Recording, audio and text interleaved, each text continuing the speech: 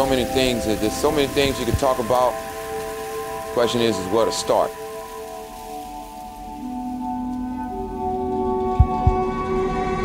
Let's start with people and making judgment on other people in this town.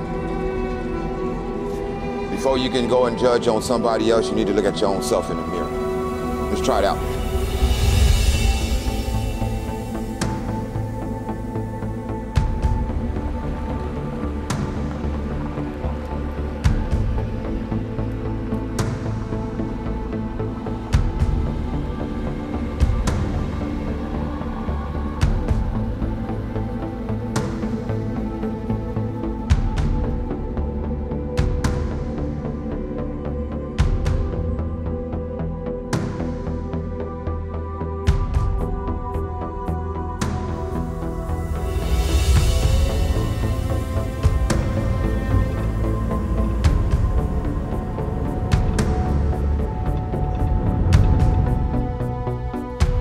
We need to seek knowledge, to gain knowledge, to get knowledge, to acknowledge knowledge. Exactly. Because in the end, we're all people, right? Everybody bleeds the same blood, man. Yeah. You know what I mean? Exactly. It comes, it's blue inside, but it comes out red and burgundy. But yeah. You got to have people. You got to have people to help you. You can't do it on your own.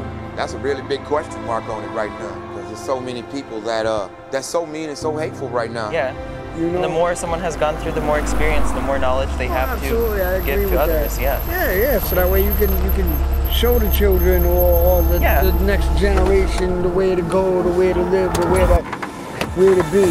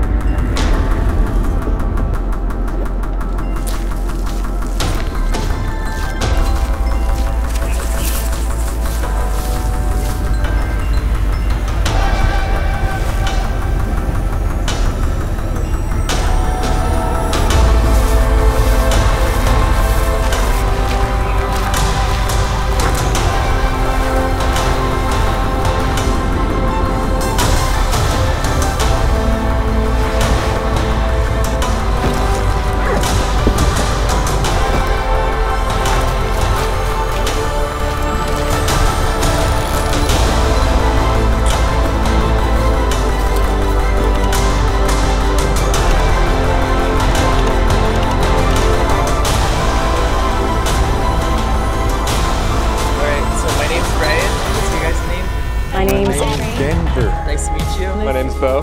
Bo, nice to meet you. And where are you guys from? Originally from Michigan, Southwest Detroit now. And in Eugene, Oregon, which is an awesome town. Ponchatoula is located about halfway between Baton Rouge and New Orleans. I live in the Avenues now. I grew up in Minnesota.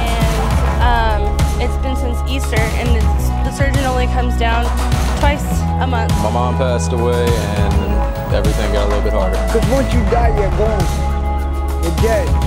There's no more. I died 5 times. But the main thing while we doing this video is... The big shift moving forward is in 25 years, you're going to look back at this tape and these conversations and stuff and laugh at what jackasses we were. I've been in medical ed now for over 20 years. I was at Harvard Med for almost 20. I've done consulting with a whole ton of other medical schools. But I've seen a really big shift in medical ed over that time. One thing that I've thought about a lot is that when I first got into medical ed, so it was in the late 90s, people that were the mentors, faculty, or people in hospitals were all the generation above, well, me. I mean, they are the people that you would want to see. Doktor Anna Rachocka mieszka w Gdańsku, do którego przyjechałam 60 lat temu, żeby studiować medycynę. Jestem specjalistą okulistyki. Studia rozpoczęłam w okresie, kiedy mnóstwo lekarzy uczyli nas medycyny w sposób tradycyjny. Profesorowie okazywali studentom dużą życzliwość i starali się, abyśmy zrozumieli, że zawód jest taki, w którym bardzo ważna jest odpowiedzialność i równocześnie trzeba traktować jako misję. No, po latach oczywiście się zmienia sposób podejścia do zawodu i teraz widzę, że egzaminy i odpytywanie i sposób nauczania jest bardziej właśnie taki mechaniczny. Chodzi tylko o suchą wiedzę, natomiast właśnie nie ma tego myślenia stricte lekarskiego, nie ma tego holistycznego podejścia do pacjenta, gdzie nie tylko dane schorzenie, ale w ogóle cały organizm potrzebował takiego ciepłego spojrzenia i rozpoznania, co jest ważne i w jaki sposób, żeby nie zaszkodzić, co jest naczelną zasadą medycyny, jak temu pacjentowi pomóc. I keep thinking back, and of course all those people are gone now. They've either long since retired. It was my parents' generation, you know, the World War II people and just past that. And they really did seem to understand that medicine was an art. It just feels so different to me than it did. It's not about learning, it's like cut and paste, you know, into your brain. And when they have a patient, they're busy plugging the patient into their algorithm because, you know, if you throw enough spaghetti at a wall, some of it will stick. If you're able to survive your teenage years, you know, you would think that you're going to be able to survive the rest of your life, but it's usually a life-changing event that really kind of joggles your brain a little bit to make you think like life is much more fragile than it really seems to be. That's kind of what happened in March of 2014, and I was a freshman and I was 19 and I was doing a Taekwondo performance. One of the tasks in the performance was to kick an apple off a sword. Now the sword happened to be, you know, mispositioned, and when I threw the kick, pretty much the sword went through my foot and went out the other end. An ambulance took me to the hospital, and the doctor there told me to go and make an appointment on Monday with an orthopedist. Put my leg right off the bed, blood poured all over the floor. The doctor looked at it and said, "Try it again." So I did. I put my leg right off the bed and more blood started pouring out. What had happened is that the sword went right through my ankle and out the other end. So I had 2 holes, not just 1. After they sutured me, they sent me out, and I was hopping with my crutches to my dorm at 4 a.m. in the morning. My foot was tremendously swollen. I was in so much pain. I got so dizzy. I was really terrified as to whether I was going to make it. I rushed myself to the biggest hospital in the area. There they found out the sword had fully sliced one of my major blood vessels and my nerve, and that caused me to lose all the sensation to the bottom of my foot. The first thing I was told was I would never walk again. I think of it as cut and paste, you know, and so they don't have the ability to apply that to a specific person. I had to have 2 reconstructive surgeries. It was a very expensive hospital bill. Yes, for so many people. Later on, I went to med school. I had a mentor. He pretty much told us that beware, because I noticed all students by the end of med school, they are kind of not themselves anymore. They no longer have a smile. It stuck in the back of my head. I was just like, wow, I need to be like self-aware about this. Well, this was about a year into it. I was in a situation where I had to save a fellow colleague of mine from a suicide attempt, and I was the only one there that continued to listen, to be there. I'm losing control, my body, my soul are slowly fading away, but I'm ready now to feel the power of change, to be born again. Now, taking all of that, I met a tremendously amazing mentor who was my education specialist, Karen. She kind of encouraged me to really kind of get out there and do one of the things I love, photography, kind of just go out to the environment and just really explore a lot of the questions I had from my own experiences. And that's kind of what I did. That's kind of what my story became, I guess. Hi, it's Karen Wolfsberg. I kept thinking, oh, it's just me. You know, you look back and things are always better in the past. But when I think about how they were when I started at Harvard Med, you know, like in the late 90s, It's such a different world. Whatever it is that you do, you don't have as much time as you used to. Brian, find ways to stay plugged in. It's got to be a whole person. Hi Karen, this is Brian. I'm just returning your call. So I'm thinking about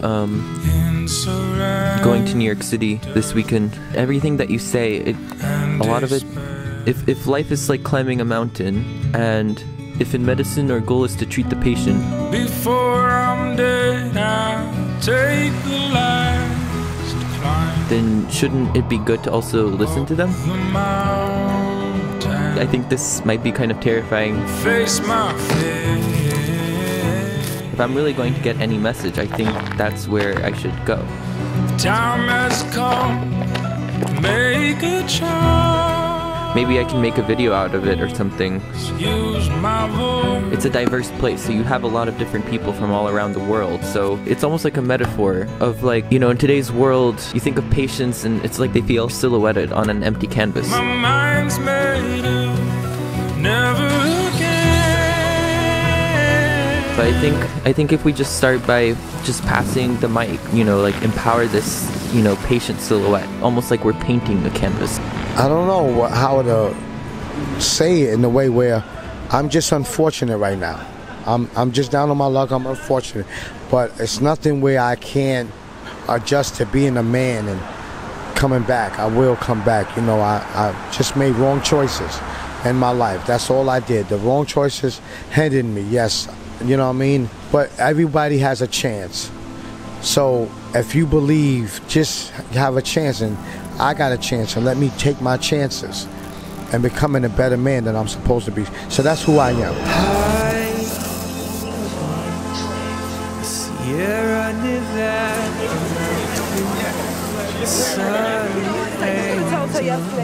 I'm from the Bronx, from New York City.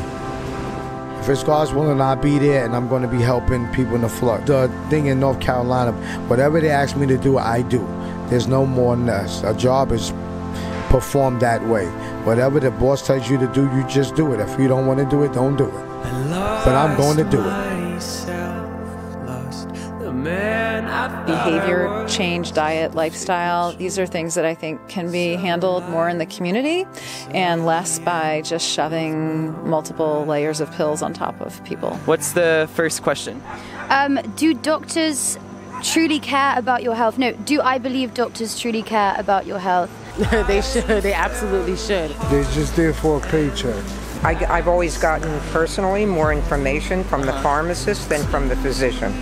There's a large amount of people who like start feeling like the doctors all are focused on money and like other kinds of things. Sometimes like they could be in a little bit rush and then like just like prescription, but I believe they're professionals, so they know what they're doing. And sometimes I feel like they don't even try to help steer you in the right direction. Maybe be a bit more like personal and just like smiley. No, not all of them like aren't smiley, but maybe sometimes they're a bit like stern and someone who's looking at physical, mental, and spiritual things together. Yeah, not just one. Bio, psycho, social. There's kind of three spheres: biologic, psychologic, and social. In the old allopathic model, you get in the scope of the stomach, they found an ulcer. Here's your Zantac and Tagamet, the old drugs. That's how old I am, I guess. That will heal the ulcer in 4 weeks. Well, that might heal the ulcer temporarily. That's not going to take care of you hate your wife, your life, and your job, which is going to have you right back to the vodka, which will lead right back to the ulcer. How's your marriage going? How are you doing? How's the wife? How's the kids? You're supposed to treat the disease as one of those. Are one of those spheres out of whack, or are all three? And you're supposed to address all three. Hi. Hi Karen? Yeah. Hey, it's Brian. I want to tell you because I finished the interviews in New York City and something really special happened. There's this guy I interviewed. He told me that every time someone approaches him, they look away. Yeah, for sure. But today he had the opportunity to speak into a mic. But that's huge. I mean, what you just said is so important. No matter where any of us lives, we're all dealing with the same thing. And part of me tells me I should continue. Do what you can. You still got 4th year to get through. but Yeah. you know. I was thinking about Providence, Rhode Island. You know that I think you're an amazing photographer, so keep doing it. Thanks. I always encourage people not to amputate parts of themselves. Anyway, I just wanted to say, Brian, just again, I think there's plenty to talk about, and as the current times continue to unfold, there will probably be lots more to talk about. Anyway, bye. Yep, bye-bye.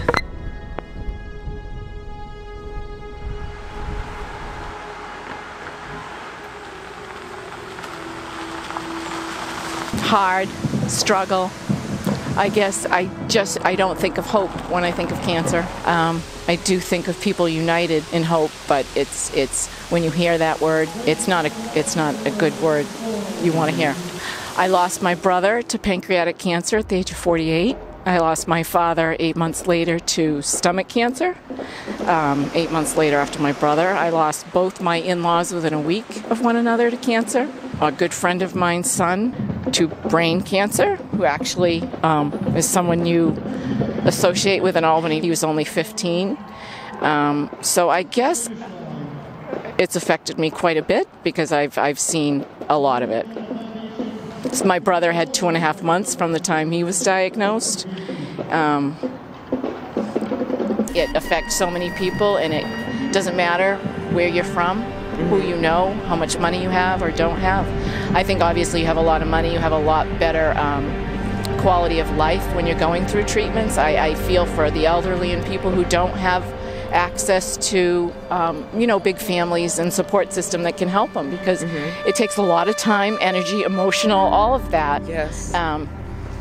My name is Brian, and what's yours? Jamie Owens. Nice to meet you, Jennifer. I'm Alex. Nice to meet you. Good to meet you. I'm Mary. And I'm Lori. I'm Kyle. Nice to meet you. My biological mother passed away from it, so it really affected me. I was 8 years old. Well, my mom died of cancer when I was like 13 years old. My husband had cancer when we were both 38. Everyone knows someone who's been touched by cancer. Trying to help a child understand that is just, it's almost impossible. I'm still depressed, man. My whole family died. They passed away. I'm so sorry about that. Oh, no, there ain't nothing big, man, because they're in a better place now. They ain't suffering in this earth. I think everything needs to come down to a common bond, man, is just that we need to seek knowledge, to gain knowledge, to get knowledge, to acknowledge knowledge. Exactly. Because in the end, we're all people, right? Yeah, everybody bleeds the same blood, man. Yeah. You know what I mean? Exactly. It comes, it's blue inside, but it comes out red and burgundy. But yeah. Hi, my name is Brian, and your name? Brian. Brian. Nice to meet you, Nice Brian. to meet you. I had mad head trauma, so you know what I mean? I got epilepsy because of it, and my speech impediment and all that. I like this thing. It looks like a pup. Yeah. Yeah, but thank you so much. Is there, anything you'd like to share? For anybody that's going through any mental illness, or anybody that's going through any psychological illness, or even physical illness, or just do what you gotta do to survive. Because once you die, you're gone. You're dead. There's no more. I died 5 times, But anybody in the population that's listening to this right now, man, have a good day. God bless you. Peace and love. And make sure you keep yourself well. Because if you ain't well, nobody will be well. Because it takes one to hurt one, and it takes one to help one. And that's real talk. And that, I think, is a perfect example when life gives you a challenge like this, of how you can band together with loved ones and support one another.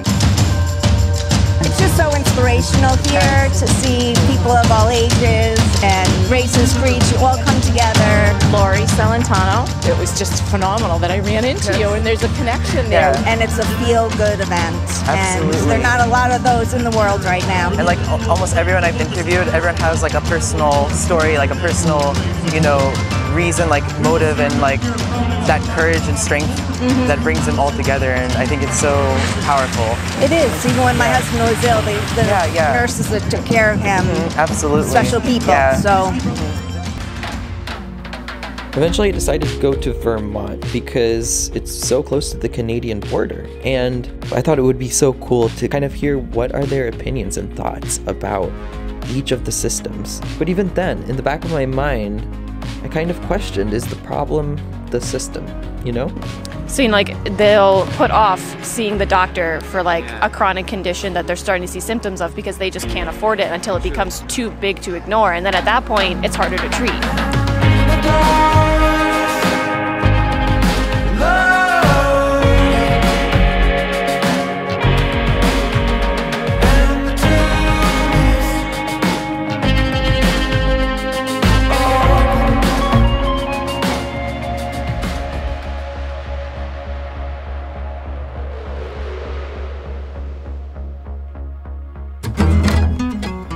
I'm in my 50s, and I'm a healthcare practitioner. And I think what people don't necessarily understand is socialized medicine means we won't be getting everything. In Canada, there's long wait lines. We have people coming down across the border for elective total hips and total joint surgeries because they're waiting 2 or 3 years up there. I'm overweight. I have to pay more for my health insurance, which isn't a bad thing because why should you have to pay, all those chronic health issues that go along with obesity? We first need to figure out how to level the playing field. We can't continue to give away free stuff to people without also holding them accountable. How do you do that? I feel like if you don't have socialized medicine, like here in the United States, then you end up waiting really long for healthcare if you're poor, because then you don't get any. That wait is like super long. Stop the still, won't you? Stop the still in the soil. Stop the still, won't you? Stop the still in the soil. Depending on what kind of quality program you got, sometimes they're just like, oh, well, we'll cover like 25% of your care. And then you still have to come up with like hundreds or more for like all the stuff that you need to, survive. You shouldn't be allowed to profit off of other human beings' illnesses. That just seems really wrong to me. I would say Canada, just because medicine is like not really a privilege. It should be a right in the United States, and not everyone has access to medication that is much needed. I would say some kind of modified form of what we have now. Yeah. Like the ACA, the Affordable Care Act. I like that. Yeah. I don't know enough about it to say one way or the other, but I would definitely say that I have already had to wait here many months to get what I want. Like one of my friends had an issue with like the insurance not wanting to cover a lot of her absolutely necessary, like medications and stuff for her chronic condition, and it was just like it made such a huge impact on like her personal financial status that she had to cover it all herself just to like survive. So in the end, would you guys pick Canada or US for like for their system? Canada. Definitely Canada. I ran into by chance a doctor from here, and she was saying that she would prefer the US system because of she sees a lot of Canadians like all coming down in here because they wait months and months and months. So what do you think about that? So they're on a wait list. It's because their condition is stable enough that they can survive the wait. So sort of like you wait and then it's like if you want it now, then you're gonna just have to pay out of pocket. Yeah. I don't want to have a system where the rich get healthcare immediately and the poor don't get it until they can no longer afford it or they're dead. That's the system that we have right now. It ain't over. It ain't over. It ain't over till the good Lord tells me so. It ain't over. It ain't over. It ain't over till the good Lord calls me home. The stats are telling us that the free market approach isn't necessarily working. The problem is our financial incentives aren't aligned. Whereas in Canada, it's for everyone. You're not lucky, you don't have job, everybody have right to health. Susana, originally from Mexico, but I live in Canada, almost 20 years. I think it's better Canadian healthcare because we pay a lot of tax, but we get service. Some places could be long, other can be fast. And I think it's also better because it's more, we pay more taxes, but then we get just more services easy. We have our private insurance too. So you prefer the healthcare that's here? Yeah. Always good service. From my experience in the American system, the waiting time is atrocious in both countries. My name is Shannon Smith. I'm a Canadian. So I spent 25 years in the U.S. working for some of the prominent healthcare systems, Blue Shield of California, and Health Tech. I've recently relocated from San Francisco to Canada. And so I'm continuing my work here in Canada. Whatever the physicians want to sell the patient, they can actually do it. There is a very high overutilization rate in the US. We really have to consider the profit motives within a free market system in contrast to other countries that have more of a desire to really just provide a base level care to patients. There's been a lot of investment here in Canada to promote healthy living. You can relax in many other ways. Why so complicated? Like just taking a break. Our lives so If you're feeling pain and you look the other way to avoid me. So much other plans. Don't you know that hurts me? That you don't need to smoke. Don't you know and that hurts me? And that's it. No, not a good thing. Kids see adults smoking bad weeds and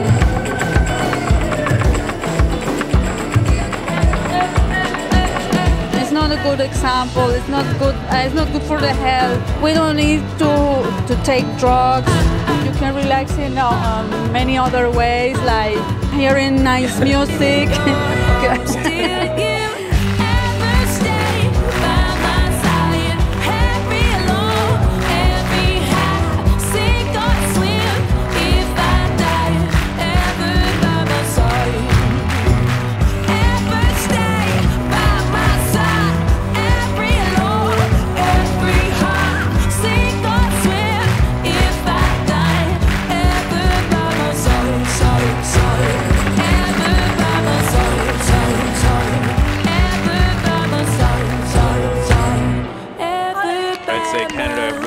Purely because it's not going to cost you literally an arm and a leg. Exercise, take care of yourself, don't smoke anything, don't drink, eat good food, and listen good music, be happy. Yes. Thank you so much. I appreciate it. Yes. After Canada, I questioned whether health status is dictated by something deeper than the healthcare system. I just think no matter what it is, I've always encouraged students to do the same thing. You know, Brian, it's been an honor really to be able to watch this film come together. Well, it just seems like if there were ever a time for it, it certainly seems to be now. So yeah, keep going. Used to be that all doctors practiced kind of like me in their own clinics in their own neighborhoods, but in the 1960s, 70s, like people started to get bought out by these large systems. They're pressured to, bill at higher levels. They're doing procedures on patients that didn't really get full consent or didn't really understand what was going on. And we as health professionals would rather help our patients be truly healthy instead of continuing to have them dependent on us for medications that don't really solve their problems but just put like layers of Band-Aids on top of them. You're having, sensitive people knowing that they're doing unethical things all day long but feeling like they have to keep going. This is a criminal, very corrupt healthcare system, as you probably have experienced through all your interviews and people's responses to you. So it was around that time that I really started to look into what might be contributing to the poor health outcomes in the United States overall.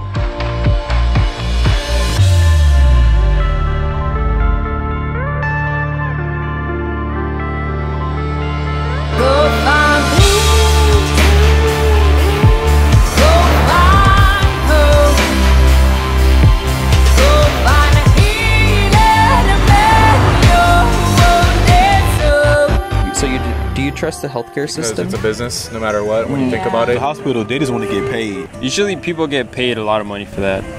And I think nowadays it's all about money. and not about people's feelings. I think they really do pull the plug, you know, if they need that organ. My cousin's wife, she basically passed about it's like a week ago. Oh, I'm so sorry. And they pulled the plug on her, so they just want to get paid. They're there to work, so they're just like, you know, hey, pull the plug. We can just, you know, give them a kidney. I don't know. Patients, you know, at this juncture, a lot of people don't even understand how the payment system works, and you often hear patients, you know, getting these surprise bills after the fact. Because hospitals are more about making money now than they were before when they were nonprofit. Now they're pretty much a profit-making business. Yeah? And how about you? I think it might sway their decision. Obviously, we haven't done our part to make the system transparent for the patient to empower them. I mean, even though I'm sure they're having empathy towards the family as well, but they're there because they're trying to get a paycheck. Yeah. So I'm like in between with that, I would say. There's probably a 20% that are not acting in the best interest of the patient. They're acting in the best interest of their pocketbook. This should be like a huge wake-up call. It was hearing all this distrust that asserted a type of curiosity in me. I felt it necessary to discover the foundations of mistrust. If you eat all these terrible foods and get diabetes and have medicine to help reduce diabetes or reduce the effects of it, but you still have it, and without that medicine, you can't get by. You skip it because you can't afford it, all of a sudden you've got gangrene in your leg, and your leg may have to go. They're not even covering people who are actually have illnesses and need help, and they're not, like, I gotta pay out of my pocket a lot of money for insulin, which I didn't ask to have this disease. My uncle pays 25 cents for insulin. I pay $500 for 2 bottles. He pays 25 cents per bottle. The external factors affect our gene. So having the same genome, but how it is activated depends on where you are geographically located. Canada's obesity rate is much lower. The investments, the infrastructure investments, and I see varying degrees of those types of infrastructure investments across the U.S. If you need an example of that. I'm a little hedgehog. Hi! My name is Brian. What's your name? I'm Allison. Allison, nice to meet you. Nice to meet you too. And you're from where? I'm from Montgomery. And how long have you lived here? 26 years. Oh, wow. Like I was born probably 5 miles away. Seriously? Wow, that's awesome. Yeah. Awesome. Hi, I'm Sean. I was born and raised in Denver. There's a lot of small markets that support healthy foods and nutrition. You'll find one like every other block in some places. We actually had a place like that. They have actually closed recently because they had to charge $9 or $10 to get by. Take the west side of Montgomery, where your average income's less than $50,000, less than $40,000. Yeah. What do you see here? We have fast food restaurants. I've been broke and struggling, and they're expensive, and I don't want to buy a whole bag that I'm not sure if I'm going to eat. So I've been craving them for like a month and a half, but still haven't gotten them. You know, you're seeing the effects of food deserts. I'm off at 9 o'clock at night after I've been working since 7:30 in the morning. I'm going to hit McDonald's or et cetera, et cetera. It's almost a part of the city's job to help subsidize or influence people to be able to like financially be able to get better nutrition and better food. And you send your kids off to lunch, you're giving them like a sandwich, some chips, and like a cookie and a juice. And you're raised thinking, oh, okay, that's fine. But then you get older, it's like, that's a lot of bread. That's a lot of sugar. That's a lot of things that it's like, okay, but it's the go-to kid food. So you've definitely got to start like when kids are a lot younger, a lot earlier. If you eat all these terrible foods and get diabetes, oh look, you can have medicine to help reduce diabetes or reduce the effects of it, but you still have it. Another point is a lot of sick people are definitely going to be the last ones that can afford that because you're paying for all your medical stuff, you're paying for this, and then that feeds into medical problems even more, then you get added diseases. And it's just this big cycle, and it kind of traps people in that. And also people say, like, preventative health care can be also the cure. Yeah, but who's making money off reactionary health care? It's the insurance companies, it's the hospitals, it's the medical boards, man. If we could do preventative health care, our health costs would go down. Health costs can't go down in the U.S. because then the doctors and the nurses and the insurance companies and the drug companies can't make their bottom dollar. Like, I'm a good example. I'm 26, but I have like 15 illnesses. Like, I'm getting to the point where I can't work anymore. And so that makes it really hard because I haven't been bringing in an income for a few months. My insurance stopped covering my asthma inhaler, $200 for it. And I'm like, if it get bad enough, I'll go to the ER. That's cheaper than getting my medication. It definitely affects the way you eat. I eat a lot more fast food because I can go spend $1.60 on some nuggets and that fill me up. The group of pre-diabetics who are in there, not all of them will become diabetic. A lot of them can change their lifestyle and incorporate more exercise in their lifestyle and then change their diets to be able to slow or sometimes even prevent the onset of diabetes. How important has nutrition been to your life? Nutrition? To my life, it's a 9-10. It's a 10. Yes, a 10. Oh, yeah. On a scale of 1 to 10, I'd probably say like 7 or 8. My mom in particular, she like has her own garden, tomatoes, all these kind of things. And she goes and helps people around the neighborhood with that. Like, if you're a community, main thing is just loving each other and looking out for each other. A lot of this stuff would start fixing itself because once people actually start caring, things get done. It's just making people care and care more than, oh, let me just share this on Facebook real quick. We'll find a home where you're loved all the time. Today is my day, each day he would say. Why is some people making money more important than some people surviving? Thank you so much. You're welcome. I appreciate it. Thank you. Of course. Y'all have a good one. Found its way and his day finally came. Now you'll be loved each day and each night, Monday through Sunday for the rest of your life. I don't think health should be dependent on the state in which you live.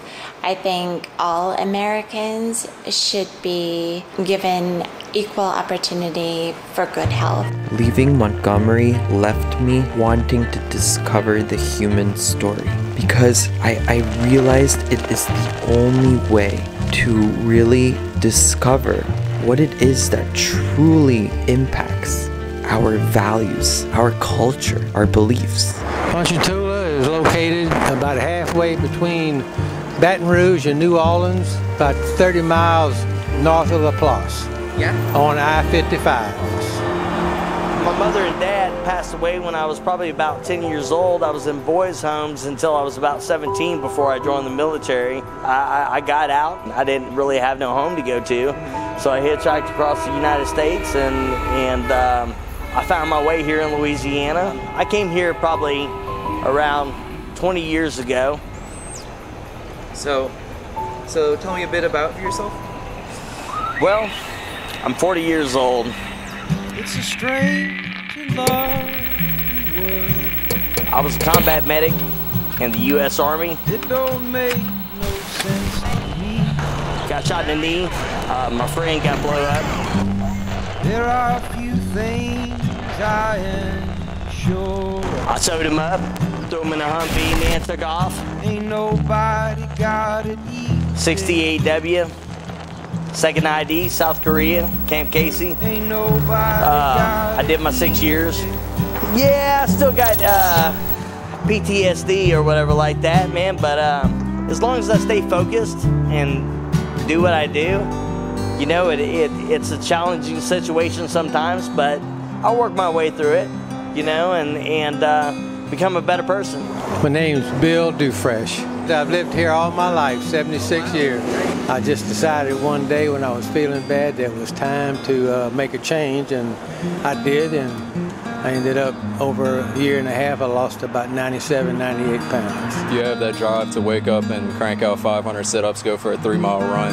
I mean, you just got that drive. I just don't have the time anymore. Going to work and paying bills is definitely a priority. At one time I was a complete health nut and it was an 11. My mom passed away and everything got a little bit harder. Starts with innocence, then rolls up slow until the thunder shakes through. With the advent of the exercise places and everything, I think people are starting to change a little bit. They got 4 or 5 exercise businesses here and they're always full. And we walk indoors because it's always dry and the lights are always on. And they got air conditioning. I know my family used to be really tight-knit, and then it seemed like everybody just fell apart and started doing their own thing. There is a lot of military here in this town. You know? I mean, look. When the light strikes, I'm military. Every town around us feels the shine. So I know how to eat. A lot of protein. Southbound. You can afford to do anything you want to. Sorry about that, folks. You just got to put your mind to it, that's all. 'Cause if your silhouette is riveted in silence, like a wallflower in a dark lit room. Louisiana left me with the question, what are we doing as a nation to ignite the opportunities for our people to live their life to their fullest potential? And for that, I would have to go to the voices of our most vulnerable. I've heard doctors actually, there's nothing more we can do for you. Oh, hell yes there is. Hey look, we're all gonna die, relax. You're gonna cross over. Are they Jewish? Are they Muslim? Are they... I've been teaching interns, residents, students, over 23 years. Our medicine is so important, but their spirit is equally, if not more important. You gotta treat their spirit, not just the medicine. Bio, psycho, social. The psychological portion is enormous. I've had experience working in public mental health systems around the country, Colorado, New York, and Florida, as well as academic experience here as a dean and the head of a research institute. And then for about 7 years, I was the head of Mental Health America, which is the nation's oldest and largest advocacy organization for all issues related to mental health and mental illness. The state of our mental health is very, very poor. If you've had at any time during your life and would meet criteria for a diagnosis of mental illness, in the United States it's about 50%. About 1 in 2 will meet those criteria over the course of a lifetime. People come from Mexico, it's about, the lifetime is about 25%, but after they're here for 13 years, their prevalence rises to 50%. So there's something toxic going on in our culture. At least that's one interpretation. Oh, will I run to stay in the fight? Just a glimmer of light I find when I keep hoping. And I know now how much mighty your hand in mine comes reaching to save the very life of me. Now Before you can go and judge on somebody else, you need to look at your own self in the mirror. Let's try it out. All right, my name's Andre. I'm 50. I'm from Houston, Texas. I've seen so much stuff here in this town. I could tell you some stories that'll probably make your skin crawl. Being homeless is really not fun at all, because you get looked down on because you're living out of a bag. And that's the worst thing to do, is live out of a bag. And we know about it because we got about 4 or 5 bags that we live out of. We got 5 sleeping bags, and it's hard each and every day because there's really no help. Well, a couple of weeks ago, we lost our tent. The water rose and the rain, and the only thing I could do was take my wife, put her in a wheelchair, and we had to leave all our stuff. And we lost everything. You know, my wife, she used to could walk. Her bones are deteriorating. You know, when I take her to the doctor, we try to address some of the issues of different situations that's going on with her. And it's like they don't even listen. So I just think that the doctors and the nurses and everything should just listen to what the patient has to say first before they make their recommendation. You know, like I say, I do panhandling. What I usually do is in the morning I'll go look for a job and I'll come back and panhandle in the evening. Or I'll go and panhandle in the morning and go look for a job in the evening. I use the panhandling for the bus fare or the food for the day, you know? Or like my wife, neither one of us have health insurance. I use that money to pay for all my wife's medication. All of it. We made $200 last week. We made $200 last week. My wife's wheelchair broke down. I paid $200 for that wheelchair. Brand new. Because we got tired of breaking down. So we just spent the money for it.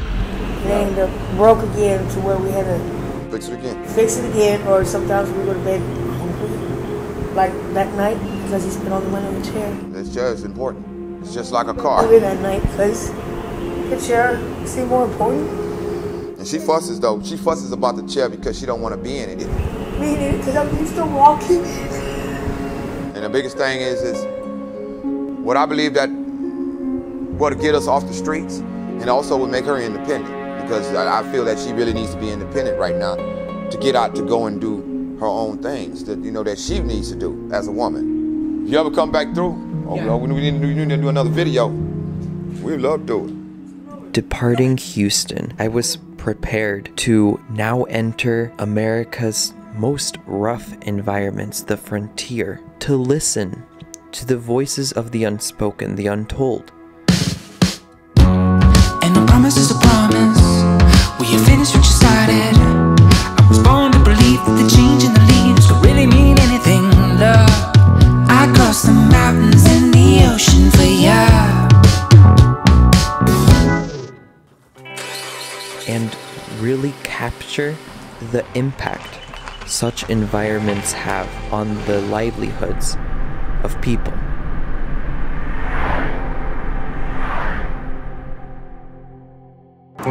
My name is Laura Reno, and this is my son, Jacob Reno. Nice to meet you. And where are you guys from? Here in Bowie. It's actually 9 miles from Bowie in the town of Stoneburg. I don't never get sick or anything, so I don't hardly go to the hospitals or doctors. So my dad goes all the time because he's a diabetic over here at Bowie Clinic. When my husband was sick, it took me forever to get into there because they either on vacation or there were short doctors. It was like a week and a half when I got his appointment, so somewhere like that. I shouldn't be, but I was so shocked at how inaccessible even basic health care was for so many people in those rural areas. My name's Audrey Green. I'm from Des Moines, New Mexico, and I've lived here my entire life. I'm a first responder, and it takes 45 minutes. Sometimes in bad weather, it can take us an hour just to transport a critical patient. Our founder, his dad had a heart attack, and there was no EMS service at this time, so it took 45 minutes for an ambulance to get here from Clayton, and about that time, his dad had passed away.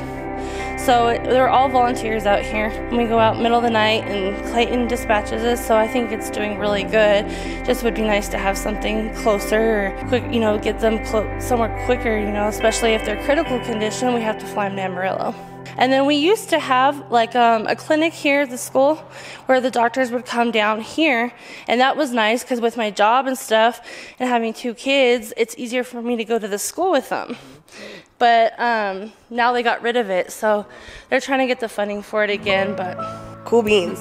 All right, so hi, I'm Yasmin. I am from Houston, Texas originally. Recently moved here to Des Moines, New Mexico, population 5. It really feels like it's that small. Recently found out I was pregnant. Made an appointment with a local hospital, local being 40 miles away still, in Raton, New Mexico. That's the big hub where we go if we need any kind of health care because there's nothing here locally in Des Moines. After finding out I was pregnant, I went to go make my first appointment, my 8 weeks, get my first checkup.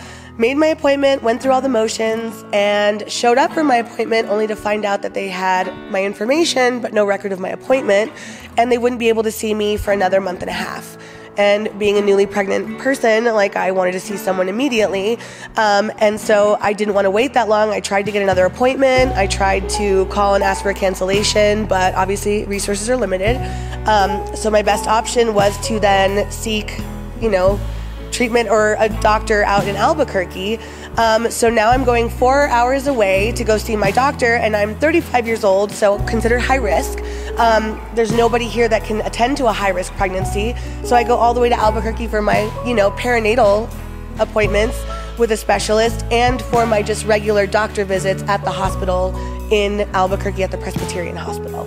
After my experience here, I really don't feel comfortable being here and waiting on there's 2 OBGs here, and I hear one might be quitting, and we're gonna have to be getting somebody in from either Clayton or Las Vegas, which is still 2.5 hours away. They're themselves having a physician shortage. They're sending girls down to Santa Fe, and of course then down to Albuquerque. And you just moved here? Yes, 2 weeks ago. Yeah, I have to go to the doctor every 6 months for blood work. Oh, wow. And so I started looking even before we moved out here, and I noticed that when you're looking online, you don't find as many doctors as you would think that you would find in a city this size. And have you noticed a physician shortage here?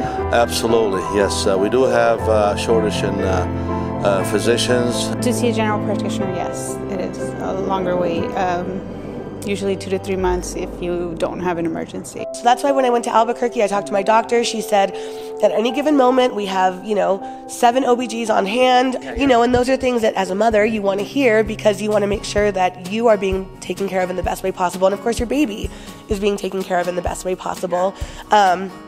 So having recently moved here from Houston, where at any given moment I can go to a doctor's office 24 hours a day and get any kind of care I've needed in the past, being here and not having that luxury. I'm going to say luxury because it really is at this point. I don't know, it's a little off-putting. Yeah. So much for the country life, free and uncaring or whatever they say. There's a girl I know, she was 39 weeks pregnant and she went in saying something's wrong. The doctor wouldn't see her. She went back the next day and one of the other doctors just happened to be there and saw her. Well, she had to deliver stillborn. So if they would have seen her the day before, maybe it might have been different. I don't know, it feels like sometimes they kind of put a level on importance because like I said, to me, my pregnancy is important. I want to be seen immediately, but to them, we can't see you for another month and a half. And that, just kind of, it gives you no trust in the system. They just got rid of his pediatrician. If that's all you're used to, you don't know what it's like to just walk into a doctor's office and be able to be seen. I was diagnosed with gallstones, and it's been since Easter, and the surgeon only comes down twice a month, and it's taken me a long time to get my surgery scheduled. And this is me just moving here from a big city. I can't imagine people who have lived here their whole way of life and just know that there's nothing you can do, and they just kind of go with it. So, I know, right? It's bananas. Yeah, that's crazy. It's an eye-opener out here, for sure, in many ways. Yeah. So, yeah. Oh, well, thank you so much. Yeah, you're welcome. Was that okay? No, thank you so much. You're welcome.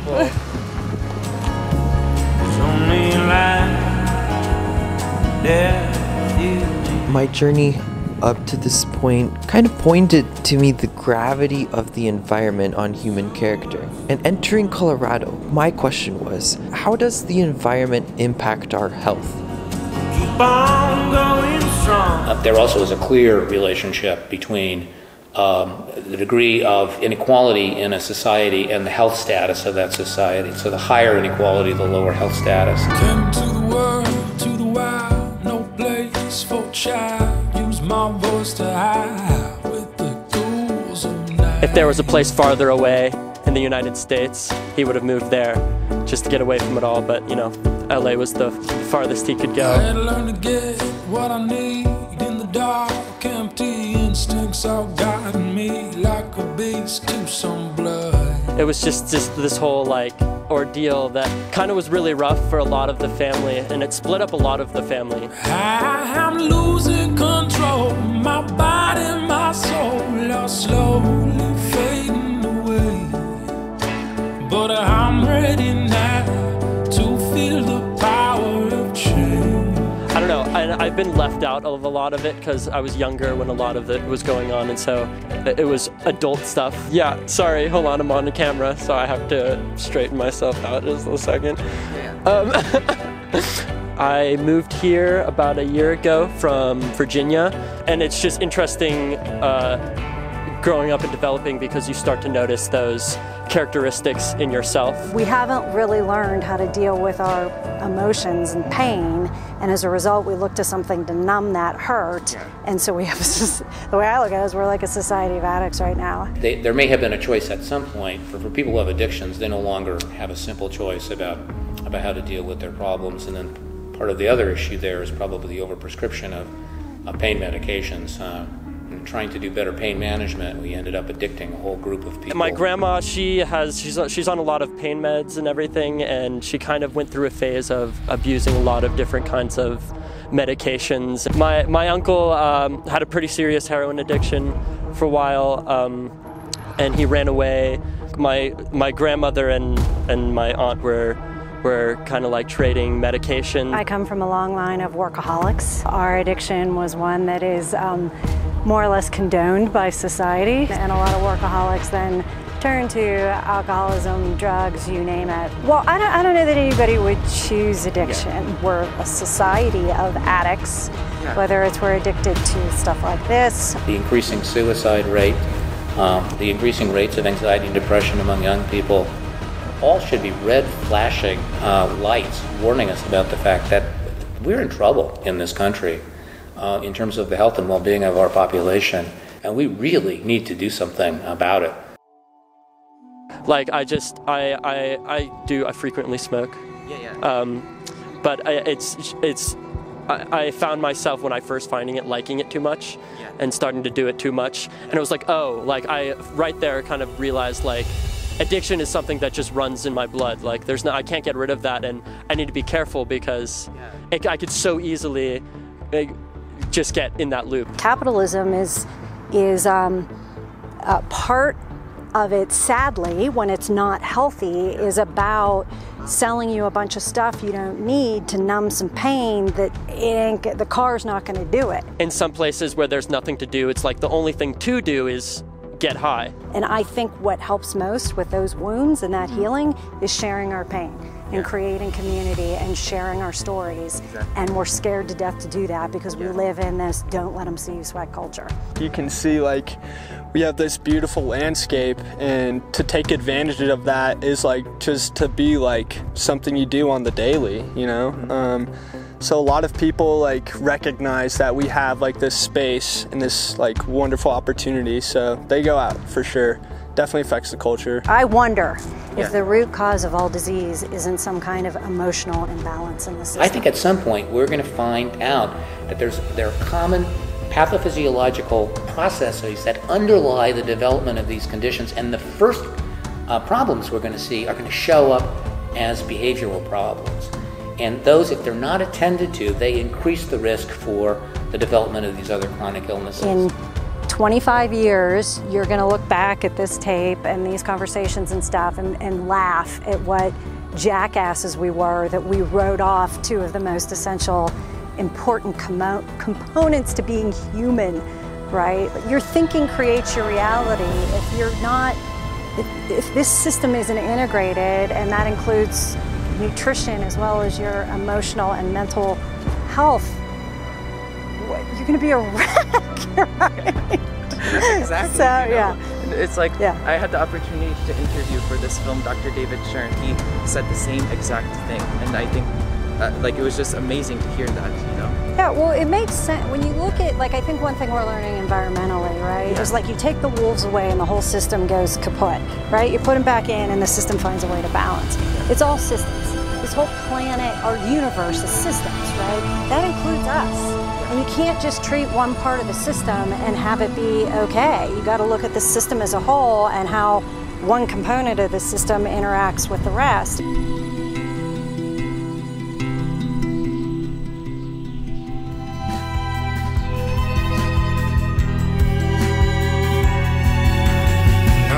Messenger of peace, the beauty waits to be released upon the sacred path you keep, into the places no man dares to follow.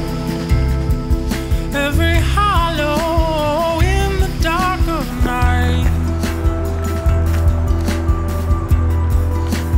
waiting for the light. Take the flame tonight. I'm so impressed by the interviews, but also just the message. It just totally, I don't even have words for it, especially at this day and time.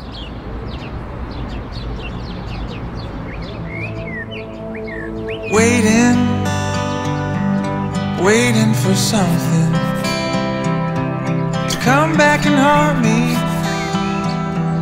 just like it used to. Yes, I'm right here, waiting and watching for that deep dark tide to wash over me. Your zip code is much more important than your genetic code. So if you live in poverty, if you live in unsafe neighborhoods, if you're exposed to environmental toxins, and many of these things are all correlated with one another, it may show up first as behavioral health problems. Ultimately, increases the likelihood of development of things like cardiovascular disease or diseases like diabetes. There's no time in 7 minutes to discuss the emotional genesis of their physical issues. I wanna find that wide world, the one out west where the new day begins. I wanna find some kind of new world where there won't be darkness ever again. Now I want to know what, as a nation, we're doing to foster really those first responders that actually address all that type of trauma that they see in the environment. Like, are we supporting them? You know, I was thinking about the two EMTs or the distances that people would have to go to just get something basic. I live in the Boston area. I've always lived in somewhere in New England, but mostly here. And we tend to take it for granted that, something happens, you've got somebody there right away. There's a contract for public health, but there's no public health. They come from Steamboat to get flu shots, and that's about it. We're in Walden, Colorado, in Jackson County. 1,630 miles, square miles is what we cover. And a doctor and a PA, or an NP, and they are here 5 days a week, 8 hours a day, and nothing at night and nothing on the weekends. So we take care of everything other than that. Department, stand by for location. So I'm Brian, paramedic. I'm Jim Reiser, paramedic. Together we are. A lot of paramedics aren't like us. We are like home health. If they're too bad, then we'll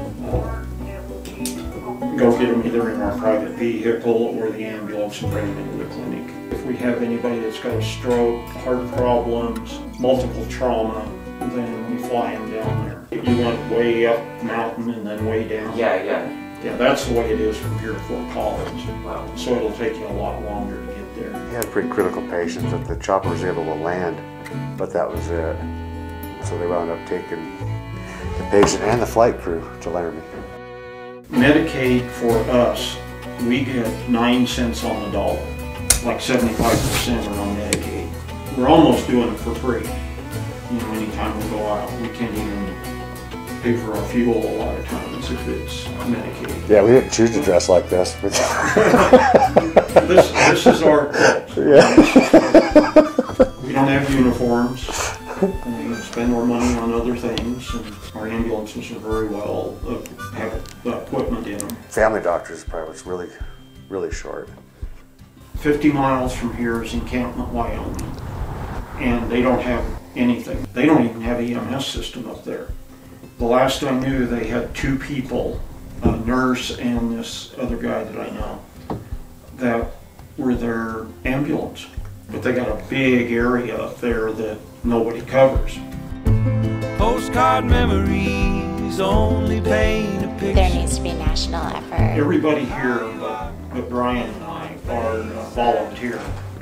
And you can't get volunteers anymore. More than ever before, I'm waiting for you come back home. 20,000 doctor shortage is big number, and I'm pretty sure there are more than 20,000 every year.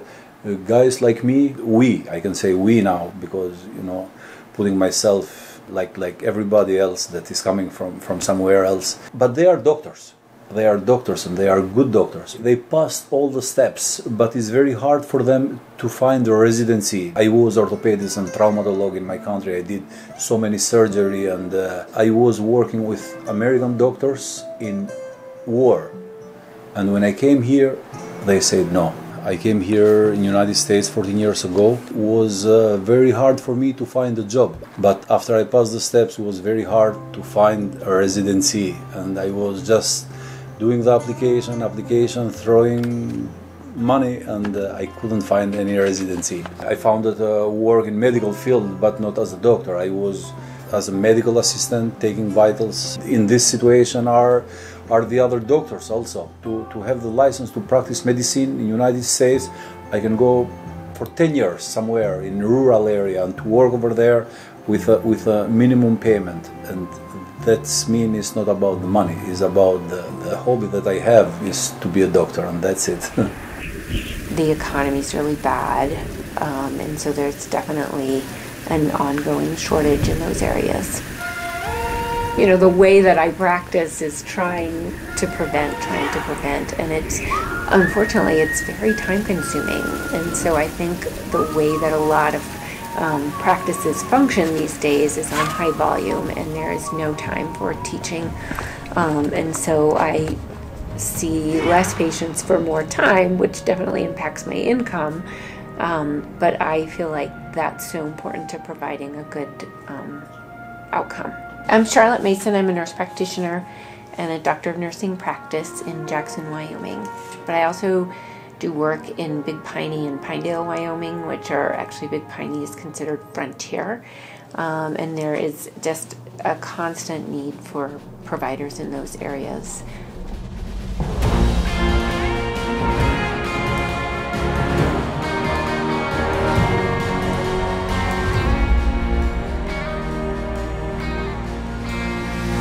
It really is like, where is my next meal going to come from, and how can I get drugs, or, you know, there's a lot of meth. We have one mental health clinic that's state-sponsored, but the list is always at least 3 weeks long to get in.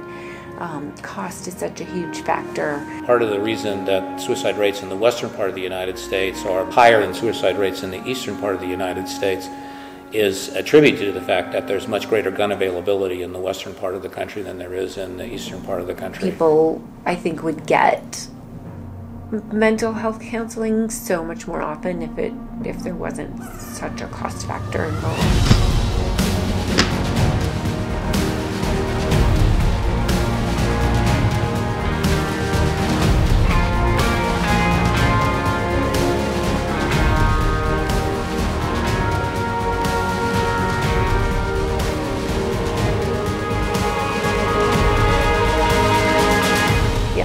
Every day that happens. Patients will come in and like, why is your blood pressure so high, or why is your asthma out of control? Well, I never filled that prescription because it costs too much. We can take the time as healthcare providers and educate the patient. If I give you this antibiotic, it probably won't help and it might hurt you. They're like, oh, well, I don't want that. How can I just feel better until I get better? And that takes an extra 5 minutes, but then it pays off in the long run. So, yeah. They're giving people drugs all day long without the patients understanding in a 7-minute visit what the real risks of taking the medication are. For the free market approach to really work, we need patients who are empowered. People often wonder, like, why are my patients so disengaged? Why do they seem not to be participating? It's like, well, you're holding them hostage to something they don't want, and they certainly don't want to pay for it. So that's why you're sending them to collections. They feel dissed in the whole process. They have not had any opportunity to share from their heart and soul what they want to receive and what healthcare means to them. So, I explored the Southwest's diverse cultures to do what I learned America's system does not, and that's studying the science and the impact of listening to the human voice. I was at Harvard Med for a long time, and so I had a student who used to play music all the time, and he just didn't anymore. He felt like he didn't have permission to do that because he had to be studying all the time because he was really struggling. You know, we worked on that, and I finally got him to agree. And I just think no matter what it is, like for Brian, you know, don't give it up. That's all I'm saying. I don't know of any Navajos have doctorate degrees. 0, as far as I know. Do you think it's more of like a cultural thing, or do you think it's more like... Well, life goes on, so every day we have to have food and we have to have, you know, things. Yeah, yeah. And so the pressure of life comes down on us like going to school, you're not bringing in money to survive on, to live on. So, and the schools here are really poor. I've seen anxiety come seeping from your scalp. I've seen the nightmares come to life and beat you down. And not a word I said could make this any better. So I wrote it out until the night was still. If money makes you merry, well, I spent it all to know. But I push the plan now, cause I can't pay the mare to go. There is no complaint that makes this any faster. So I wrote it out until the day was still. I paid the piper, paid the rent. I am anything but spent.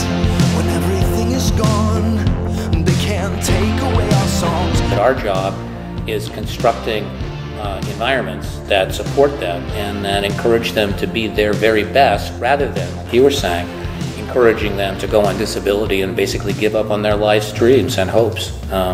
Research in its true sense is we are going to find something new. If you live in poverty, if you live in unsafe neighborhoods, You cannot wear blinders and just go in one way. you have much poorer health status overall. You have to open up and look at everything, and we have to go with what the data tells us. We put forward hypotheses, we test our hypothesis, and at times we get some results which are really, really surprising. There is nothing we could do to calm the ocean. So we rode it out until the waves were still. I paid the piper, paid the rent. I am anything but spent. When everything is gone, they can't take away our songs. I paid the taxes, paid the priest. There is nothing out of reach. It's better than it seems. And my wife warned me. Cause love don't cost a thing. When I first met her and she agreed to marry me, she wanted me to do this. She says, I want you to get me, her, as far away from here as you can. And I didn't. 2 hours and 5 minutes. Hey! Help me out. Right on. Just go straight back out that way. Just a couple miles up that way, you know. I was gonna take a straight cut. Appreciate it. Appreciate the ride. No problem, dude. You feel like you go through here. This way?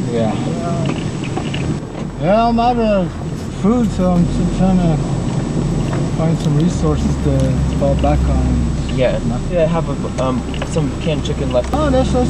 You want doing research? I've been like doing interviews, so like asking everyone around. Well, you know, I do live out in the backwoods, and you know, it may look like, you know, people don't live nearby, but you know, there are a lot of people that live nearby, and you know. So what's your name? Brian. Brian? Yeah, what's your name? Joey. Joey, nice. Nice to meet you, Brian. Nice to meet you. Is that your dog?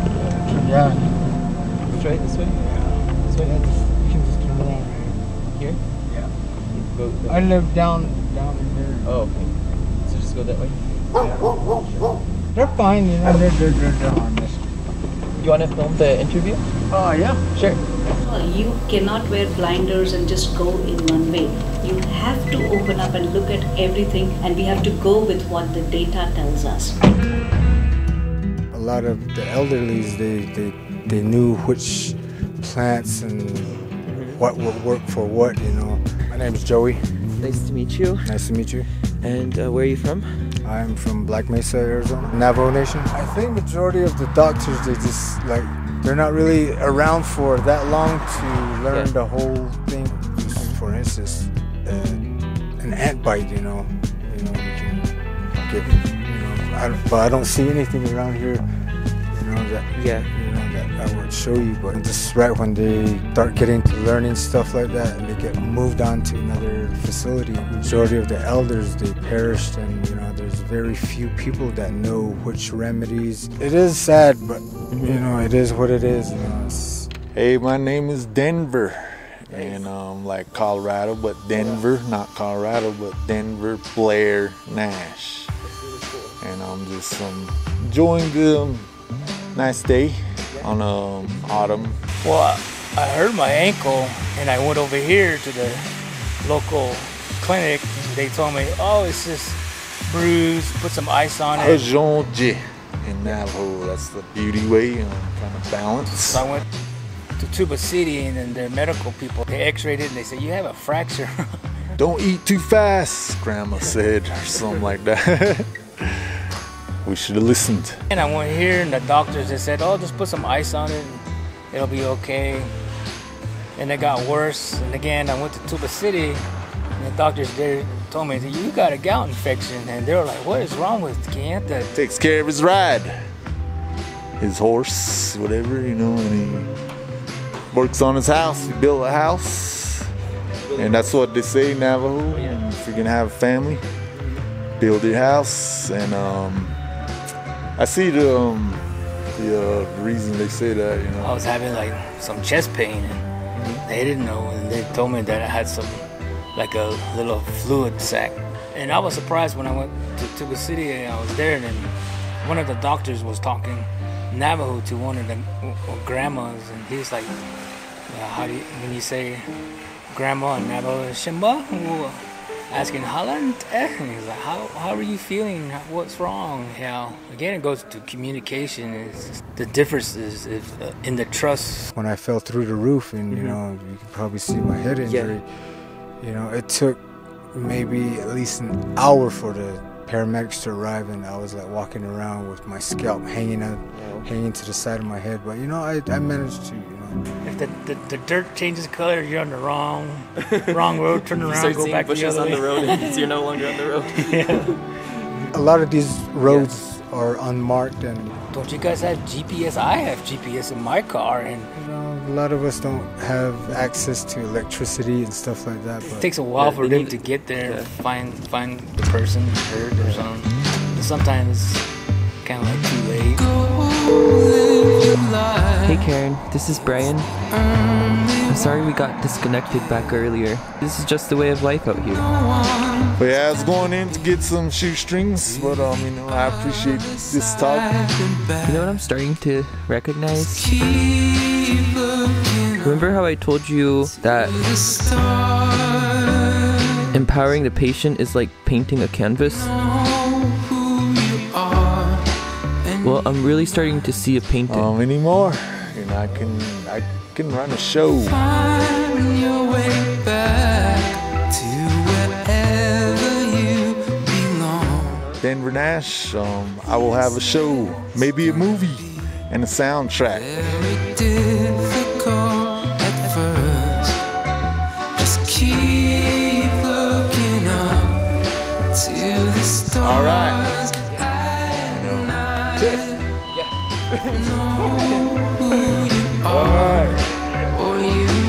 Once again, Denver Nash.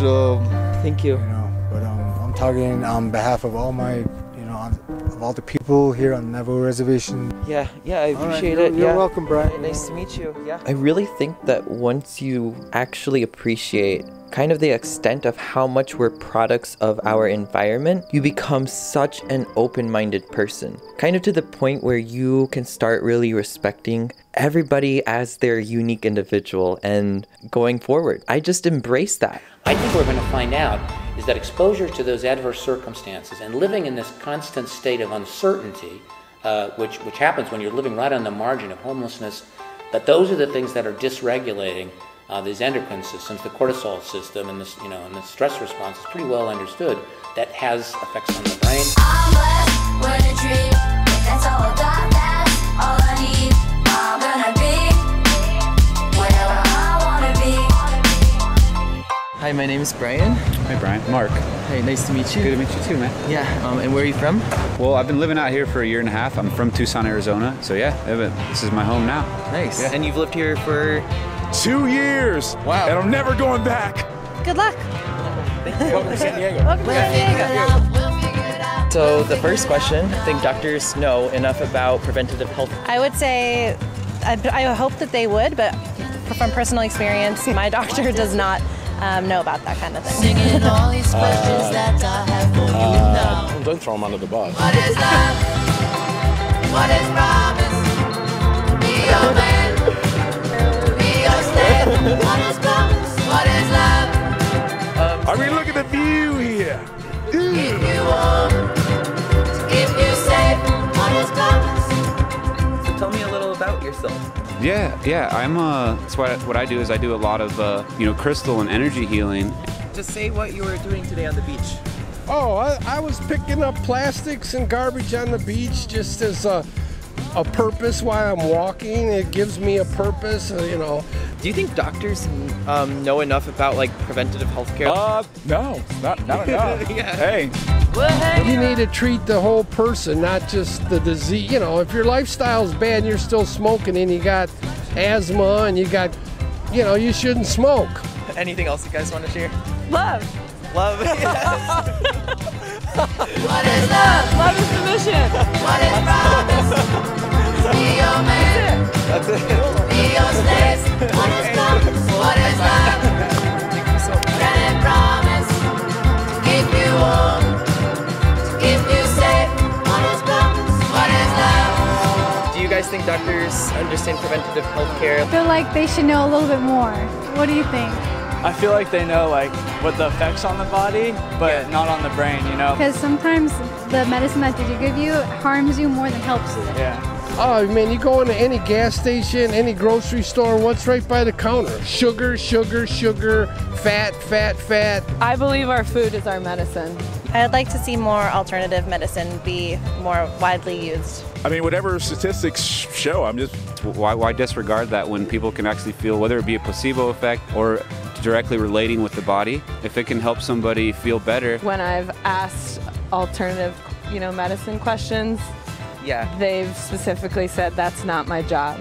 Using Eastern medicine and the chakra system to relate to the human body, which is, so if someone has an imbalance in a certain part of the body, there's going to be a certain stone that's good for them. The rose quartz, it brought out a lot of these, very good emotions in me for different things that I want to accomplish in my life. That's a common theme I've seen is people, the more positivity you have in everything you do, I just see much more happier people.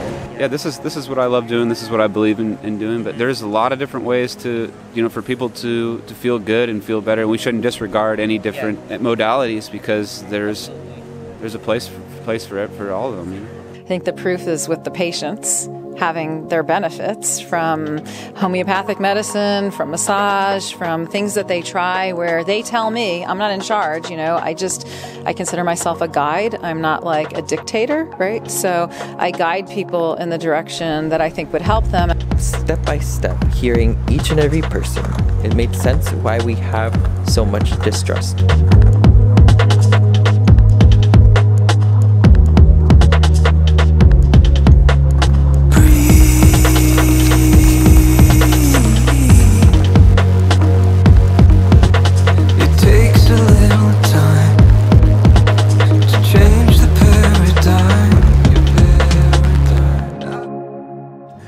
I'm actually terrified of the flu shot. If they would actually tell you what is in it, that would probably, but they're like, kids with egg allergies, even though my father's a psychiatrist and he was a doctor before that, I'm just so not into that type of medicine. I've heard bad things about the flu shot too. It also has hidden debilitating compounds.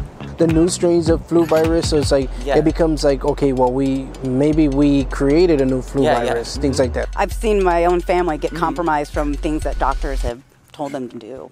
I had an accident with my hand, and they told me I was not going to be able to use it. As soon as they told me I wasn't going to be able to use it, started exercising my hand. I was like, no, I'm a chef. I depend on my hands. I personally avoid all vaccinations. It's a little bit iffy. Because then I read in the news I've done a little bit of reading on that. Teach me how to take care of myself rather than just preaching at me what I have to do. Yeah, I've seen people get flu shots and get even sicker, or been like, why did I get the shot? I'm like the sickest I've been in my whole life. He got a flu shot, and what happened? Well, it just made me feel ill for a few days. I'm still alive. What? I'm still alive, yeah. so Mm-hmm. yeah. Healthcare is pretty complex. There's still some art to it. It's not purely science. It really depends on a patient-by-patient basis. I put my trust in medicine, but I still have my doubts in it as well. I mean, I've had dogs that I've given shots to before, and some of them have even died from getting shots, you know? So it's like, so I'm just, I mean, and that's supposed to save them, so. He says he believes in shots of all kinds. Yeah. He gets rabies, distemper, bordetella. They are just churning people through and limiting them to one complaint per visit. Primary care needs to be in the community and not hooked up to tertiary care medical centers. Like, there's no reason why, if somebody has an ingrown toenail, they should have to try to go into a 5-story hospital with a helipad. Do you think it's important to get the flu shot? Yes, and I did. Nice, awesome. You're the first one I asked today. Awesome. I think that so much of healthcare is about the education. I think for physicians, it's how well do they know their patient population. Yeah, I'd rather have a few uncomfortable days than the flu. Yeah, that's true. And then not pass it on to someone that is more, immunocompromised or get the flu, Let me let go all my sorrows, let them sink inside the bottle, living like it's no tomorrow. All we need is drinks and music, used to dream and now we have the chance to do it. Sing! There's always something you can do. There's always something you can do, but I don't have another pill for you? No, there's spirit, psychologically. That is more important or as important as any medication I've ever written. Before you can go and judge on somebody else, you need to look at your own self in the mirror. Let's try it out. I mean, there's nothing great about a community that doesn't help itself. And at this day and age in America, the community isn't very conscious of the fact that it's even a community. Like at large, like neighbors are not neighbors like they used to be. Nobody seems to have any sense of camaraderie with people that they live around. It's like, ooh, a neighbor, I hope they don't talk to me while I'm unloading groceries or something. Almost everyone has at least one kind of mental illness now, I feel like, so. I think medicine should be very humane, and you have the right to be yourself. And I think as long as it's not hurting anybody, you should be able to do whatever you want. And I guess that the sun doesn't judge, today I'm gonna shine only for this person and not this other person. It shines for everyone. My name is Ryan. Fire. I'm Jordan. I'm Kat. Fury. I'm Marion. Power. Hi, my name's Brian, and what's your name? My name's Marcia. My name is... My name's Brian. What's your name? My name's Ryan. Legend. Oh, cool. Yeah. Right. I'm the hammer. I'm the hammer. On the gavel. On the gavel. And my wrath will come raining down. I'm laying down. I'm the judging. I'm the judging. I'm the jury. I'm the jury. Feel my fury come raining down. I'm laying down. I am justice. I'm a diabetic and they screw me over. And they're not like I gotta pay out of my pocket a lot of money for insulin. I'm justice. I didn't ask to have this disease. I am. So you prepared like more of the Canadian type of system? Yeah. My uncle pays 25 cents for his insulin. I pay $500 for 2 bottles. Ese es Mi nombre. ¿Lo puedo tomar? Hola, me llamo Brian. ¿Y qué es su nombre? Mi nombre es Liliana Morales. Yo quiero que se unan todas las naciones, países enteros, a clamar justicia por todos mis niños nacidos aquí, por todas las madres solteras y por una ayuda médica justa. Tanto racismo hacia el inmigrante. A mí, la comunidad es mi escuela. De ellos aprendo, porque ellos, como trabajo para ellos, vienen a llorar en mi hombro, a darme sus quejas, sus lamentaciones, y yo sufro por ellos.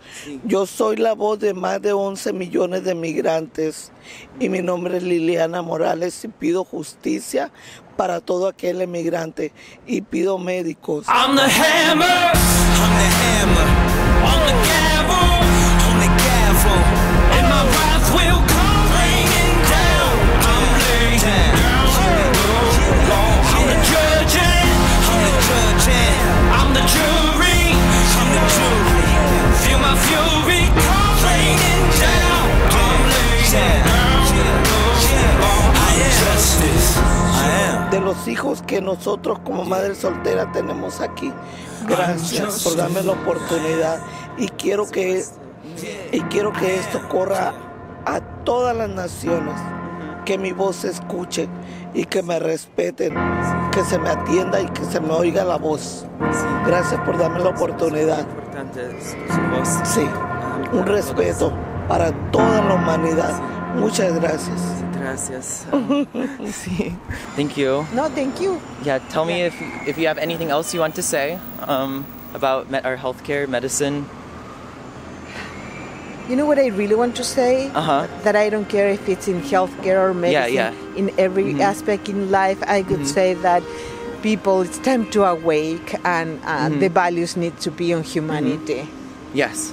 Not on the race, not on how you look, or not on that kind of stuff, but on humanity, period. I think that the world is changing big time. It's changing right now, and globalization, it's getting, and gentrification, it's getting everywhere. So it's time to wake up and accept the reality. It is what it is. I'm from Chile. In this country, I'm Hispanic, and in my country, I'm more likely Chilean. You know what I mean? But I am Loreto, and that's the main one. I am Loreto, and that makes me who I am.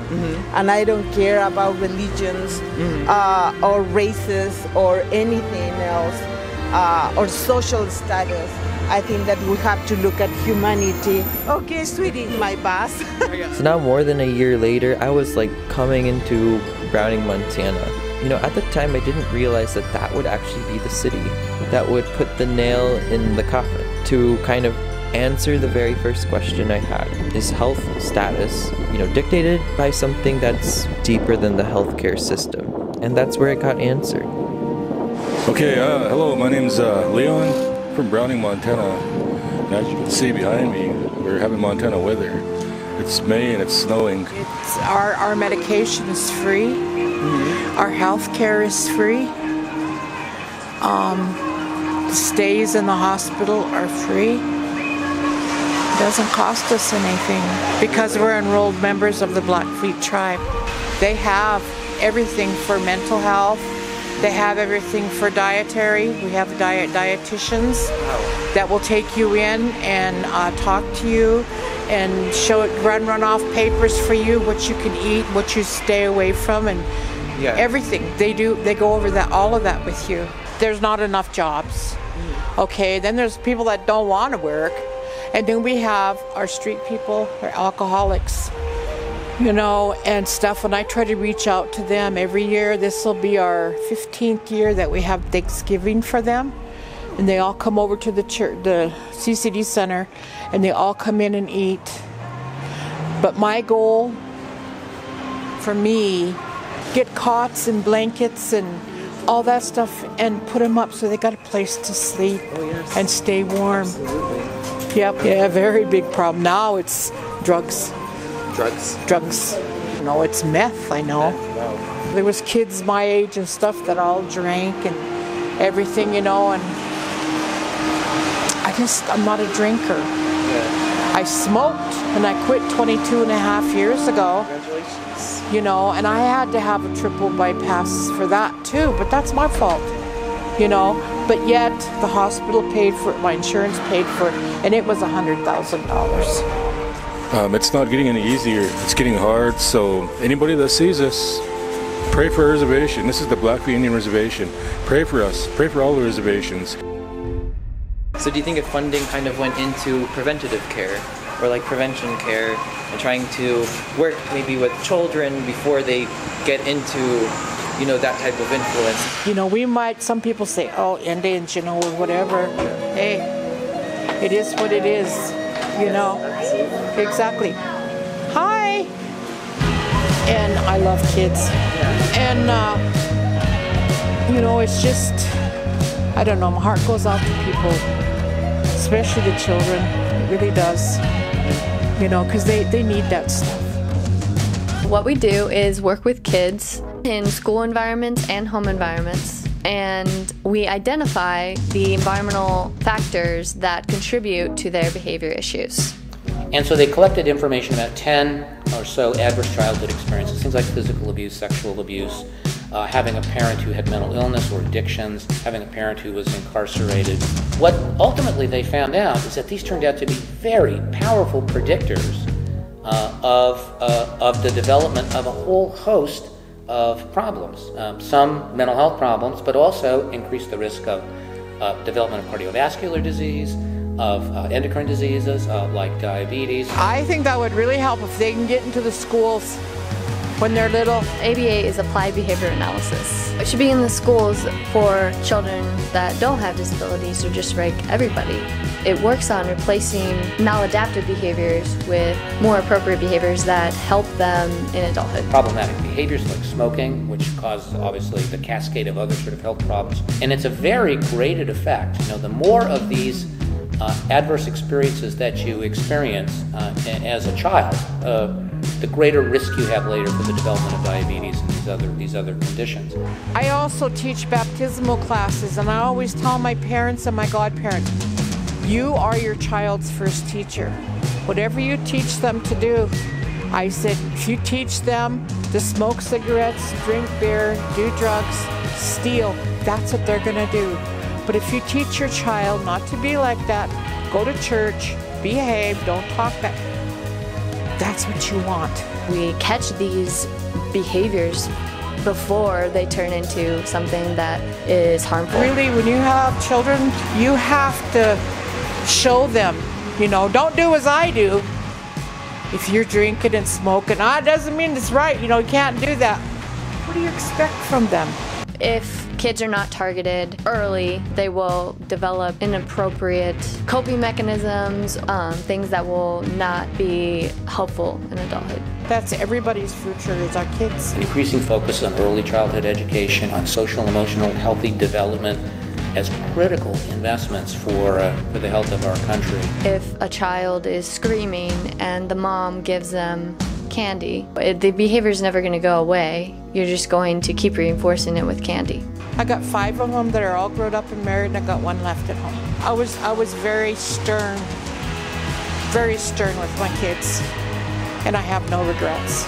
At some point, we're going to have the sense that all of these things are in fact related to one another, and that a very high leveraged investment in the public's health would be in decreasing the degree of adversity experienced by young kids. Yep, and just like with my kids, I always kissed them, I always told them, I love you. I didn't care where we were.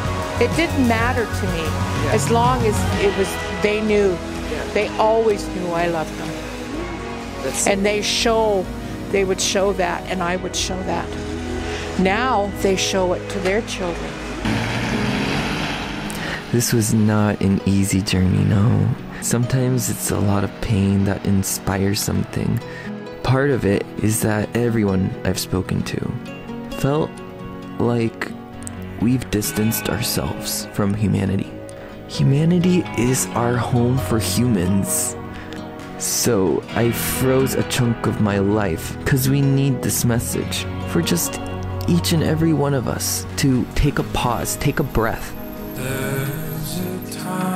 and recognize the true value of our communities and reflect, take the time to listen. But first open the heart, open the mind to understand new ideas. Welcome different people. Learn to trust. As from the beginning, we are alive for just an instant, so ask yourself what type of energy or imprint you want to leave on this earth. Because everyone has a purpose. We need to ask ourselves, how can we help others discover their own? And that's community. That's where the heart of medicine sleeps. It's on now? Yeah. Videotaping me now? Yeah. So just relax. All right. Okay. And share anything you would like. Stop being allergic to each other. It doesn't make any sense. You don't want nobody to judge you. Now, understand, God gave me a job. I believe that this warehouse that I work in is the earth. And on earth, every box that's on the ground is a human being. And he tells me, Andre, you take that box off the ground, you lift it up, and you lift it up to the top shelf. And what my job is to do is lift up your spirit, period. You are the box, I lift you up and put you on the highest shelf. So that means that you can't go no higher. So I'm gonna get you high as can be. And you have to just be it. So I mean, you know, I'm just trying to get on the right track, and I'm on the right track. I'm just gotta move the train. You understand? The train down? No, I'm saying it as a metaphor. Oh, yes.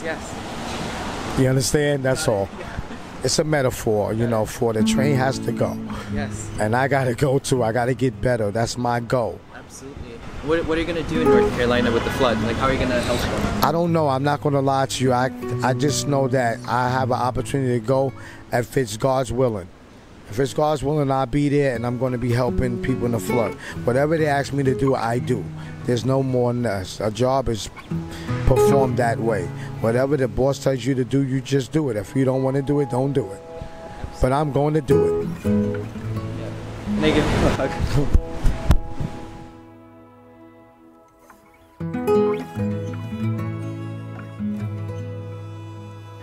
But that is the art of medicine, and it's not something you can learn in a textbook. It is something so much deeper than a pill.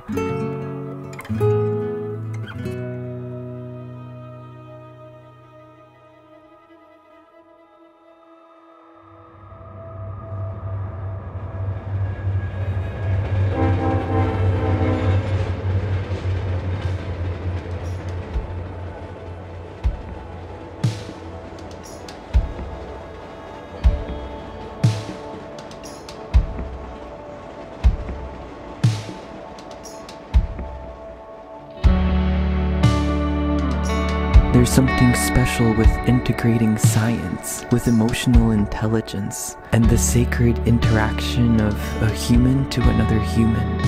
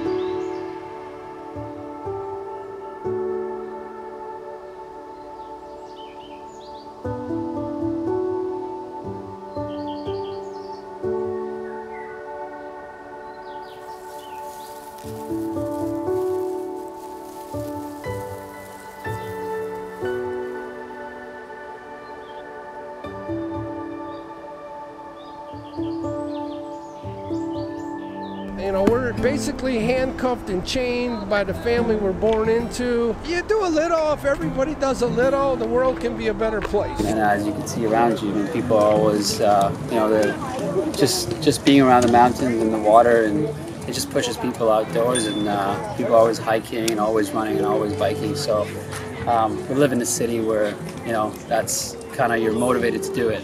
Yeah. You see other people do it, so it's kind of cool. Well, with our healthcare system in Canada, in schools and stuff, we get community health nurses that come in, and I have some nurse friends that work, and it's all about educating. It starts from the bottom, healthy living, you know, the Canadian Food Guide, and then even in schools they give you vaccinations. So, True. Yeah. No. I mean, you definitely see people walking a lot more here as well, which is good. So I think the level of fitness and health seems pretty good. It has to be a lifestyle, right?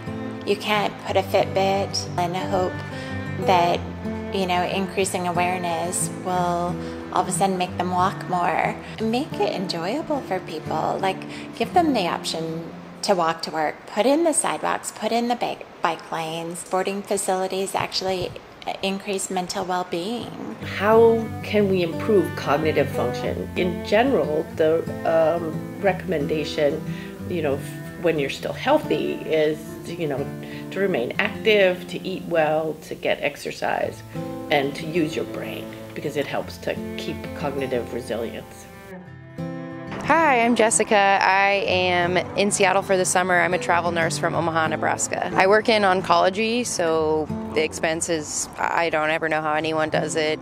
Some of the study drugs can be $10,000, $12,000 a bag. We use different charting systems. We can't get their CT records. If it's an emergency, then they just have to get another one, which those tests aren't cheap either. I think they have better systems in Europe. For example, like Spain, they're in the top 10 in the world, and Americans think we have the best of everything, and we really don't. We should learn from people that are already successful and stop reinventing the wheel. My name is Sarah. I come from Germany. If someone's sick, you don't have to pay $100,000 or something for your hospital bill. If you say you have a specific problem, the doctor will reserve much more time for you. It does not cost more. But I think with proper nutrition and a strong immune system, we could avoid a lot of medical costs. So I think the root cause is lack of good nutrition and obesity, lack of exercise. And awareness. I think our system is much better, but I think the thinking here in the United States is so different. The people want to be independent from the government and don't want to be pressured. That's something people have no idea about. They think it's only for themselves, but it's more to protect the greater population, everybody. For especially my patient population, the oncology patients that don't have any immune system, people doing transplants, they can't get revaccinated, and they have to because they basically have a whole new immune system. So I think a lot of people don't understand the herd immunity piece, where maybe you're healthy, but it's more to protect the elderly people, the babies, and people who have bad immune systems. We're a hodgepodge of many peoples from many places of the world. We really don't have our culture is really blended. My hometown is back in Chile, in Santiago. It would be a good idea to help to incentivize eating healthier. Put the phones down and get to know one another, and find common interest and commonality, and how you could make your little space in life a better place. Hi. Hi, Karen. This is Brian. I was just calling because you're never gonna believe this. They painted an empowered patient. One of the things that he said to Brian that really struck me was that we all need to wake up. How do you think we're supposed to frame it? I think it needs to be an effort that is collective, and that's a lot better for everybody. Yeah, that's true. I just really hope this brings change because, I don't want to see patients silhouetted on empty canvas, We need to wake up, and I think it's starting to happen. I was born into a system constructed for failure. It's a sinking ship being manned by drunken sailors. An escape artist behind the bars of a jailer. An asthmatic attack and they withhold the inhaler. If the shoe doesn't fit, what good is a tailor? In the midst of this crisis, please cancel the gala. Without a symphony, there's no need for a prelude to foreshadow what's to come. See, the secret committees commence with their meetings to make red tape in response to simple questions. Questions threaten the perception of a beneficial system, a pyramid scheme with its cogs and its pistons. Mechanization of man, making more and more live in a miserable existence. How can so few claim so many victims? And this begs the question. My arrest is a weapon against the oppression of man's obsession to control things. Look at the long line of make-believe kings, and the Lord of the Flies wants you to kiss his ring. Follow new rules with invisible strings and become a puppet in a diabolical scheme. How do good men become a part of the regime? They don't believe in resistance. Right now you have a highly abusive system that is profiteering. This is the sickest model of business I've ever seen in my life. We have people that are profiteering off the hopes and dreams of our beautiful human beings you've ever seen grace the planet, ever walk across our planet, and they are being held hostage. Hi, I'm Dr. Pamela Weibel. I'm a family physician in Eugene, Oregon, which is an awesome town where everyone's friendly and they all hug and hold hands. And we have farmers markets on every corner. And we also have had a lot of physician suicides here, so it's kind of alarming and shocking. And I did a series of about 9 town hall meetings, interviewed 100 different people or more, but I did get about 100 pages of written testimony about what people really want in an ideal medical clinic, and I opened the first clinic designed entirely by patients. You see, this is very important. My medical record is not between me and my patient. It's over here. It's really nice when you can actually have a surgery table that makes you feel happy about helping somebody remove their skin cancer with love and hope, right?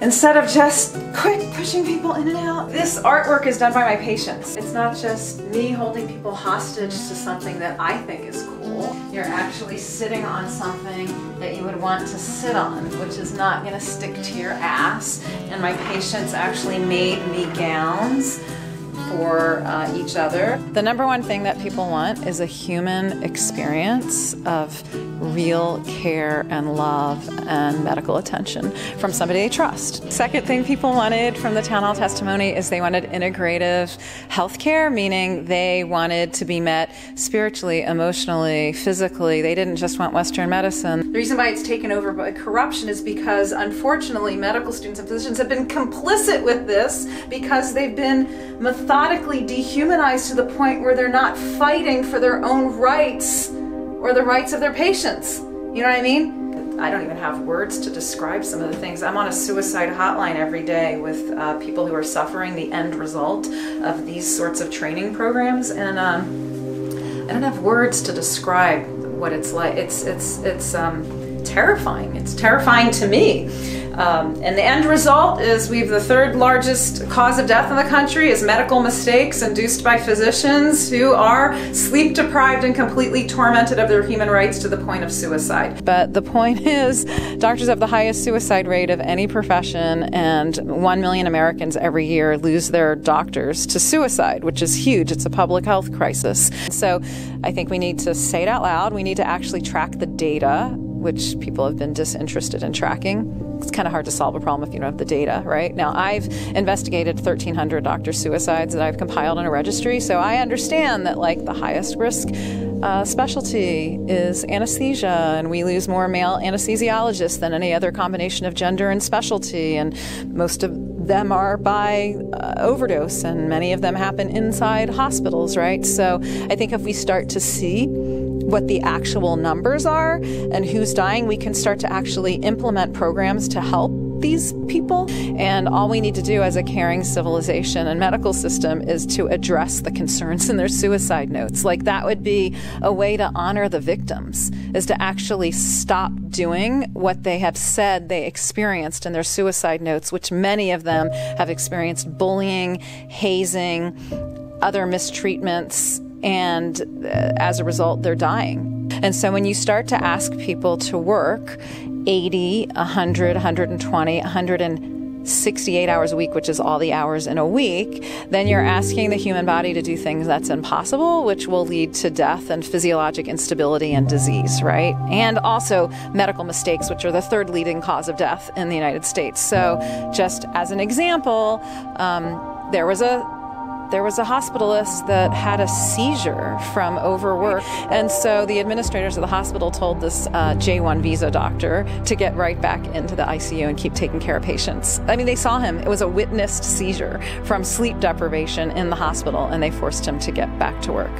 Not only is this leading to hallucinations, seizures, and life-threatening problems for the person working the shifts, but your fetus is going to die. Like, your baby's not going to make it either. So there's a lot of miscarriages, and then these people aren't given time off to grieve. It's like, go to the bathroom, dump your fetus in the toilet, right, and then get back to work. I know of a physician who had like a stable relationship for 10 years, in love with the woman that they've been dating since they were high school sweethearts, and it only took like a few months of his internship, of his residency, to destroy their 10-year marriage. There are also doctors who are so tired at the end of their shifts that they're getting in fatal car accidents on the way home, and they're dying, and also they're hitting cars full of families that are dying on their summer vacations, you know what I mean? Like, as a result, people are like jumping off the rooftops of hospitals during their shifts. I mean, it's really brutal. It's like, people wouldn't believe what goes on. How I know all this is I run a suicide hotline for physicians, and so I have been on the phone with thousands of suicidal doctors. Pretty much not a day goes by where I'm not on the phone with one or two of them. This is 7 years straight. And so sometimes I'm on the phone with them for like 2 hours or more, with one person, talking to them, listening, to all the things that they're telling me that they've experienced, which sound, some of them, really extreme. And then I realize, oh, I've heard this before. The same extreme thing that seems like almost unbelievable that they've just survived is the same story I heard from this other guy last week. So I start to put the stories together, and I notice that there's patterns of behavior going on in which the human rights of our medical trainees are being chronically violated in such heinous ways that these people are destabilized to the point of wanting to kill themselves. These are sensitive people that went into medicine to help and heal others, and they're being told to lie and expect them to generate a pretty massive amount of income through seeing more patients than it's safe to see and billing at levels higher than what they actually performed. And they're pretty much told, like, this is the way it is. Like, this is how we're going to get the funding for our hospital, forcing them to work more efficiently and not complain about seeing patients every 7 minutes. Do you see how this works? Suicide is oftentimes an impulsive act. Processes that are psychological processes have strong environmental influences, so what happens to you makes a big difference in terms of your psychology. You know it unnerves me when I lose control, and I'm all out of options, and I'm out of my head. Then I build my life around someone who I thought that I was, but it turns out all the things I do to feel young, they only make me old. This is a situation in which we're all losing. Everyone's losing. The patients are losing, the medical students are losing, the physicians are losing. This does not bear out well for nurses or other administrative staff. Nobody wins. The only people that are winning is a core group of people that are profiteering directly from the pain of the abuse.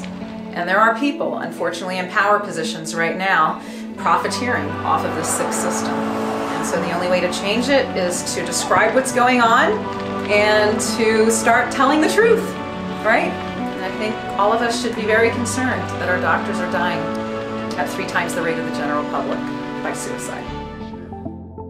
I can tell you what I think is going to be the best is not really any system that's better than other system. What we really need is a grassroots revolution in which people are practicing medicine from a place of their highest values and ethics, from their heart and soul, from the intention they had when they started medical school. You are one paycheck away from being poor and destitute. And then that influences your stress, your cortisol.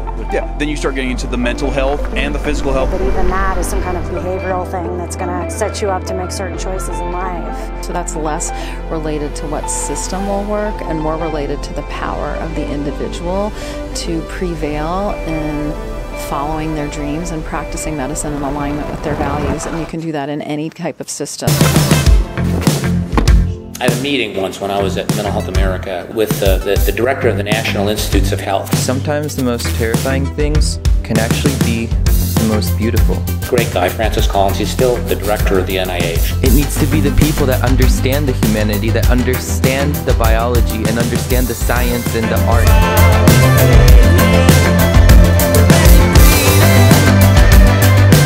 And all together, the head of Heart, Lung, and Blood, the National Institute of Mental Health, the National Institute of NIDA, of Drug Abuse.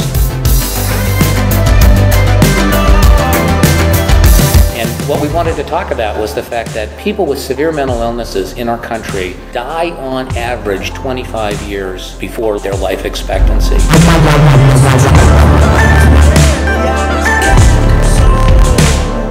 So we were getting together with these institute directors and with the head of the NIH, that someone who has diabetes, well, you know, of course they're depressed because they have a chronic illness.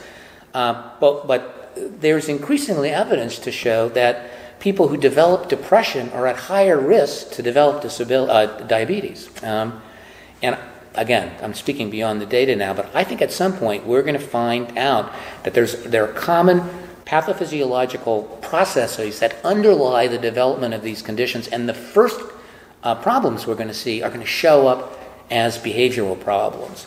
And those, if they're not attended to, they increase the risk for the development of these other chronic illnesses. 15,000 miles to just see it. I'm growing tired of being alone. I'm tired of facing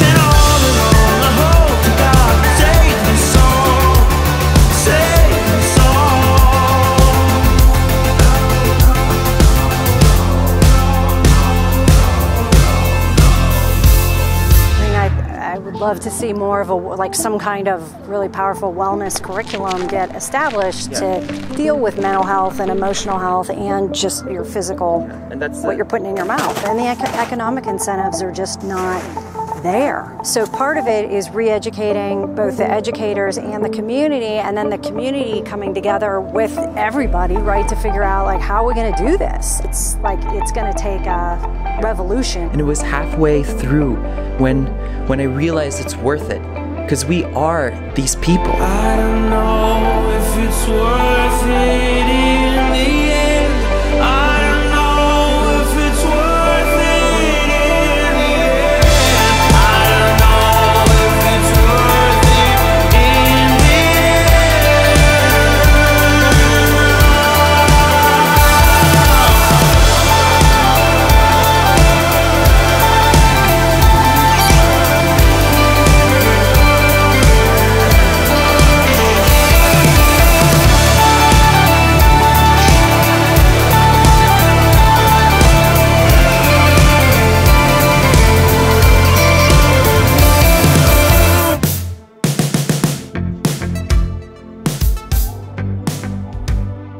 So I think the main impediment to this is that our medical students are caving to, they're being homogenized and dehumanized methodically by our medical education system. And when you have a group of basically factory worker robots as doctors, then they're going to basically screw up every system. And when you finally do get in there, they're running behind, and then they hurry you through and send you out with yet another prescription. So we are not impressed. I practice right now internal medicine in different setting. We are all being graded, not really by the patients, that's being a priority. We are being measured by a lot of different measures. Our length of stay is being measured, our time with the patient is being measured by the insurance, but it's not, of course, it's important for quality, but not always meeting patients' needs. I don't have a doctor that I go to on a regular basis right now. I get my insurance through the government, and it just sort of prevents me from keeping the same doctor. Find a doctor that really cares about you and watch what you eat.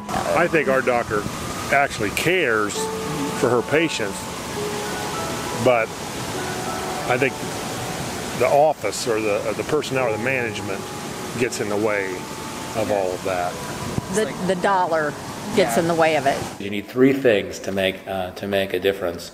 You need science, you need to be able to implement the science, and you need to have the political will to get that done. We have a formidable amount of science about what we can do to make a big difference in terms of well-being. So implementation is a challenge, but we're making some progress there.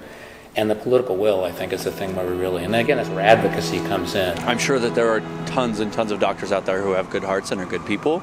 And I'm sure that their argument is that if I could change it, I would.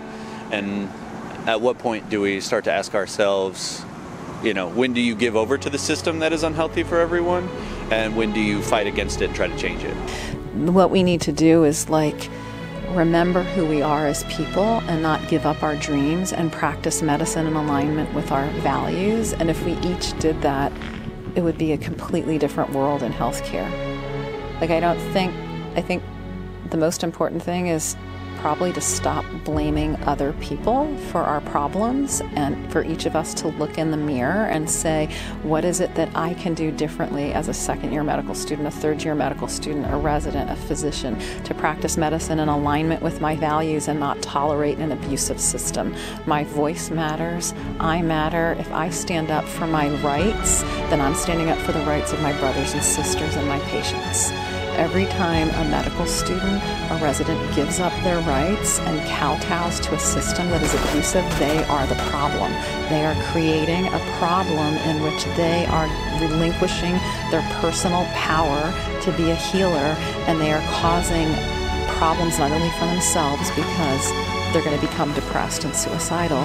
They're also not able to take care of their patients. They're also not able to stand up to corrupt hospital systems, insurance companies, and everyone else who's running off to the bank with all the money that you're generating. So the solution, the only solution that I really see that's going to work is that the victims, which are the healers, stand up and take back their power and be true healers in this country and stop giving away their healing art to corrupt systems.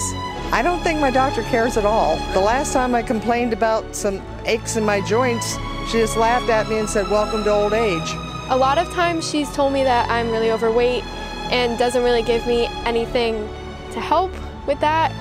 Imagine being sick and they ask you the questions that are not pertinent to your health, only just to meet the measures.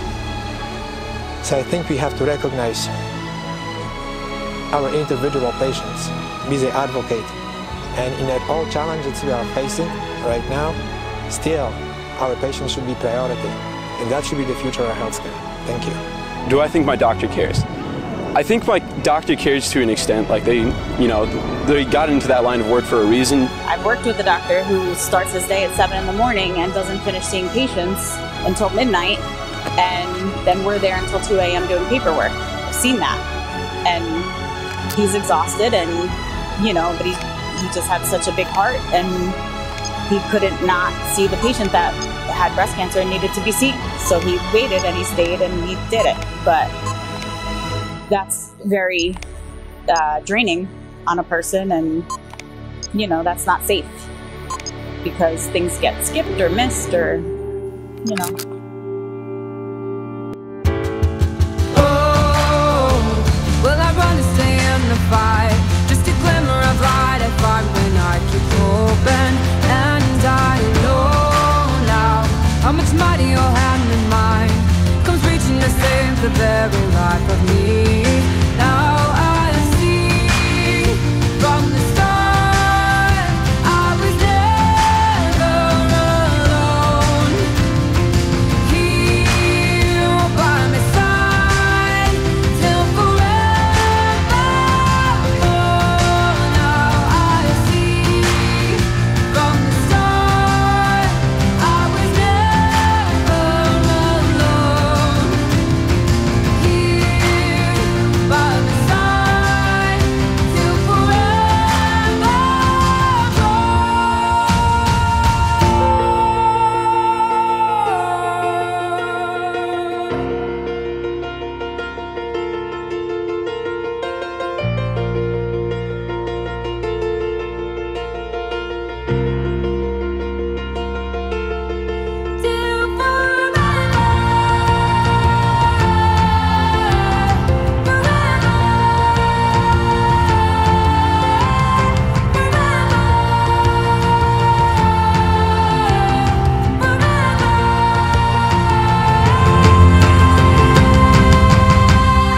So just say your name and where you're from and your story. Cool beans.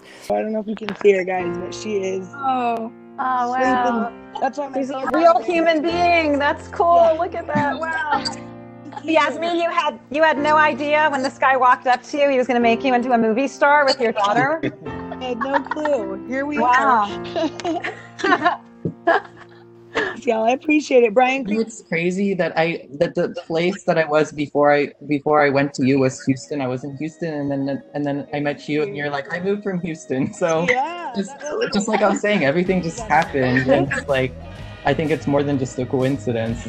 It's been an honor, really, to be able to watch this film come together. I can see that the problem is bigger than the healthcare system. Fighting for life, yeah, you're putting up walls, being pulled in every direction, but we don't know where to fall. How many minds do we need to lose? Is anybody else getting tired of this mess? Tired of being shut down, but I must confess, I don't really know what I'd do myself. It's one of the major themes that emerges from the film, is that the things that drive medical care actually contributes a very small part of overall health status. The thing that drives it are the social determinants. It's where people live, where they grow up, what they're exposed to.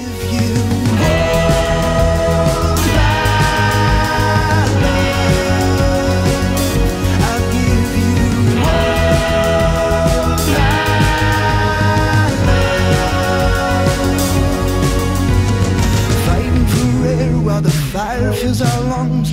You can silence generations, but you cannot take our tongues. We will not go quiet anymore. Everybody else is getting tired of this mess, tired of being shut down, but I must confess, there is only one thing I know for sure. So I'll give you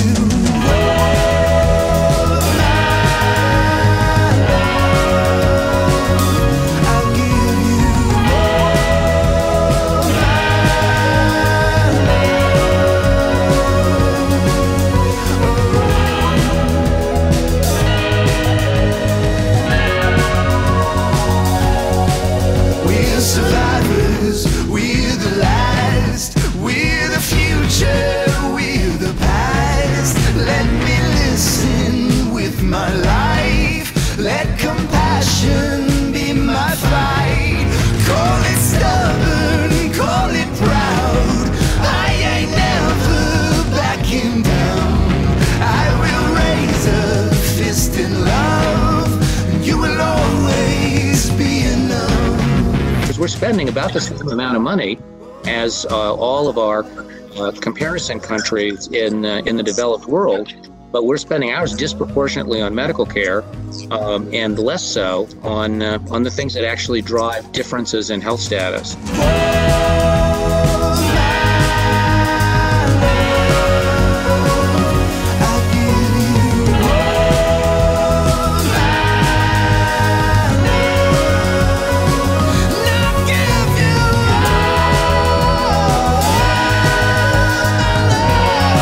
You know, to watch your child be successful. You! I'm talking about you!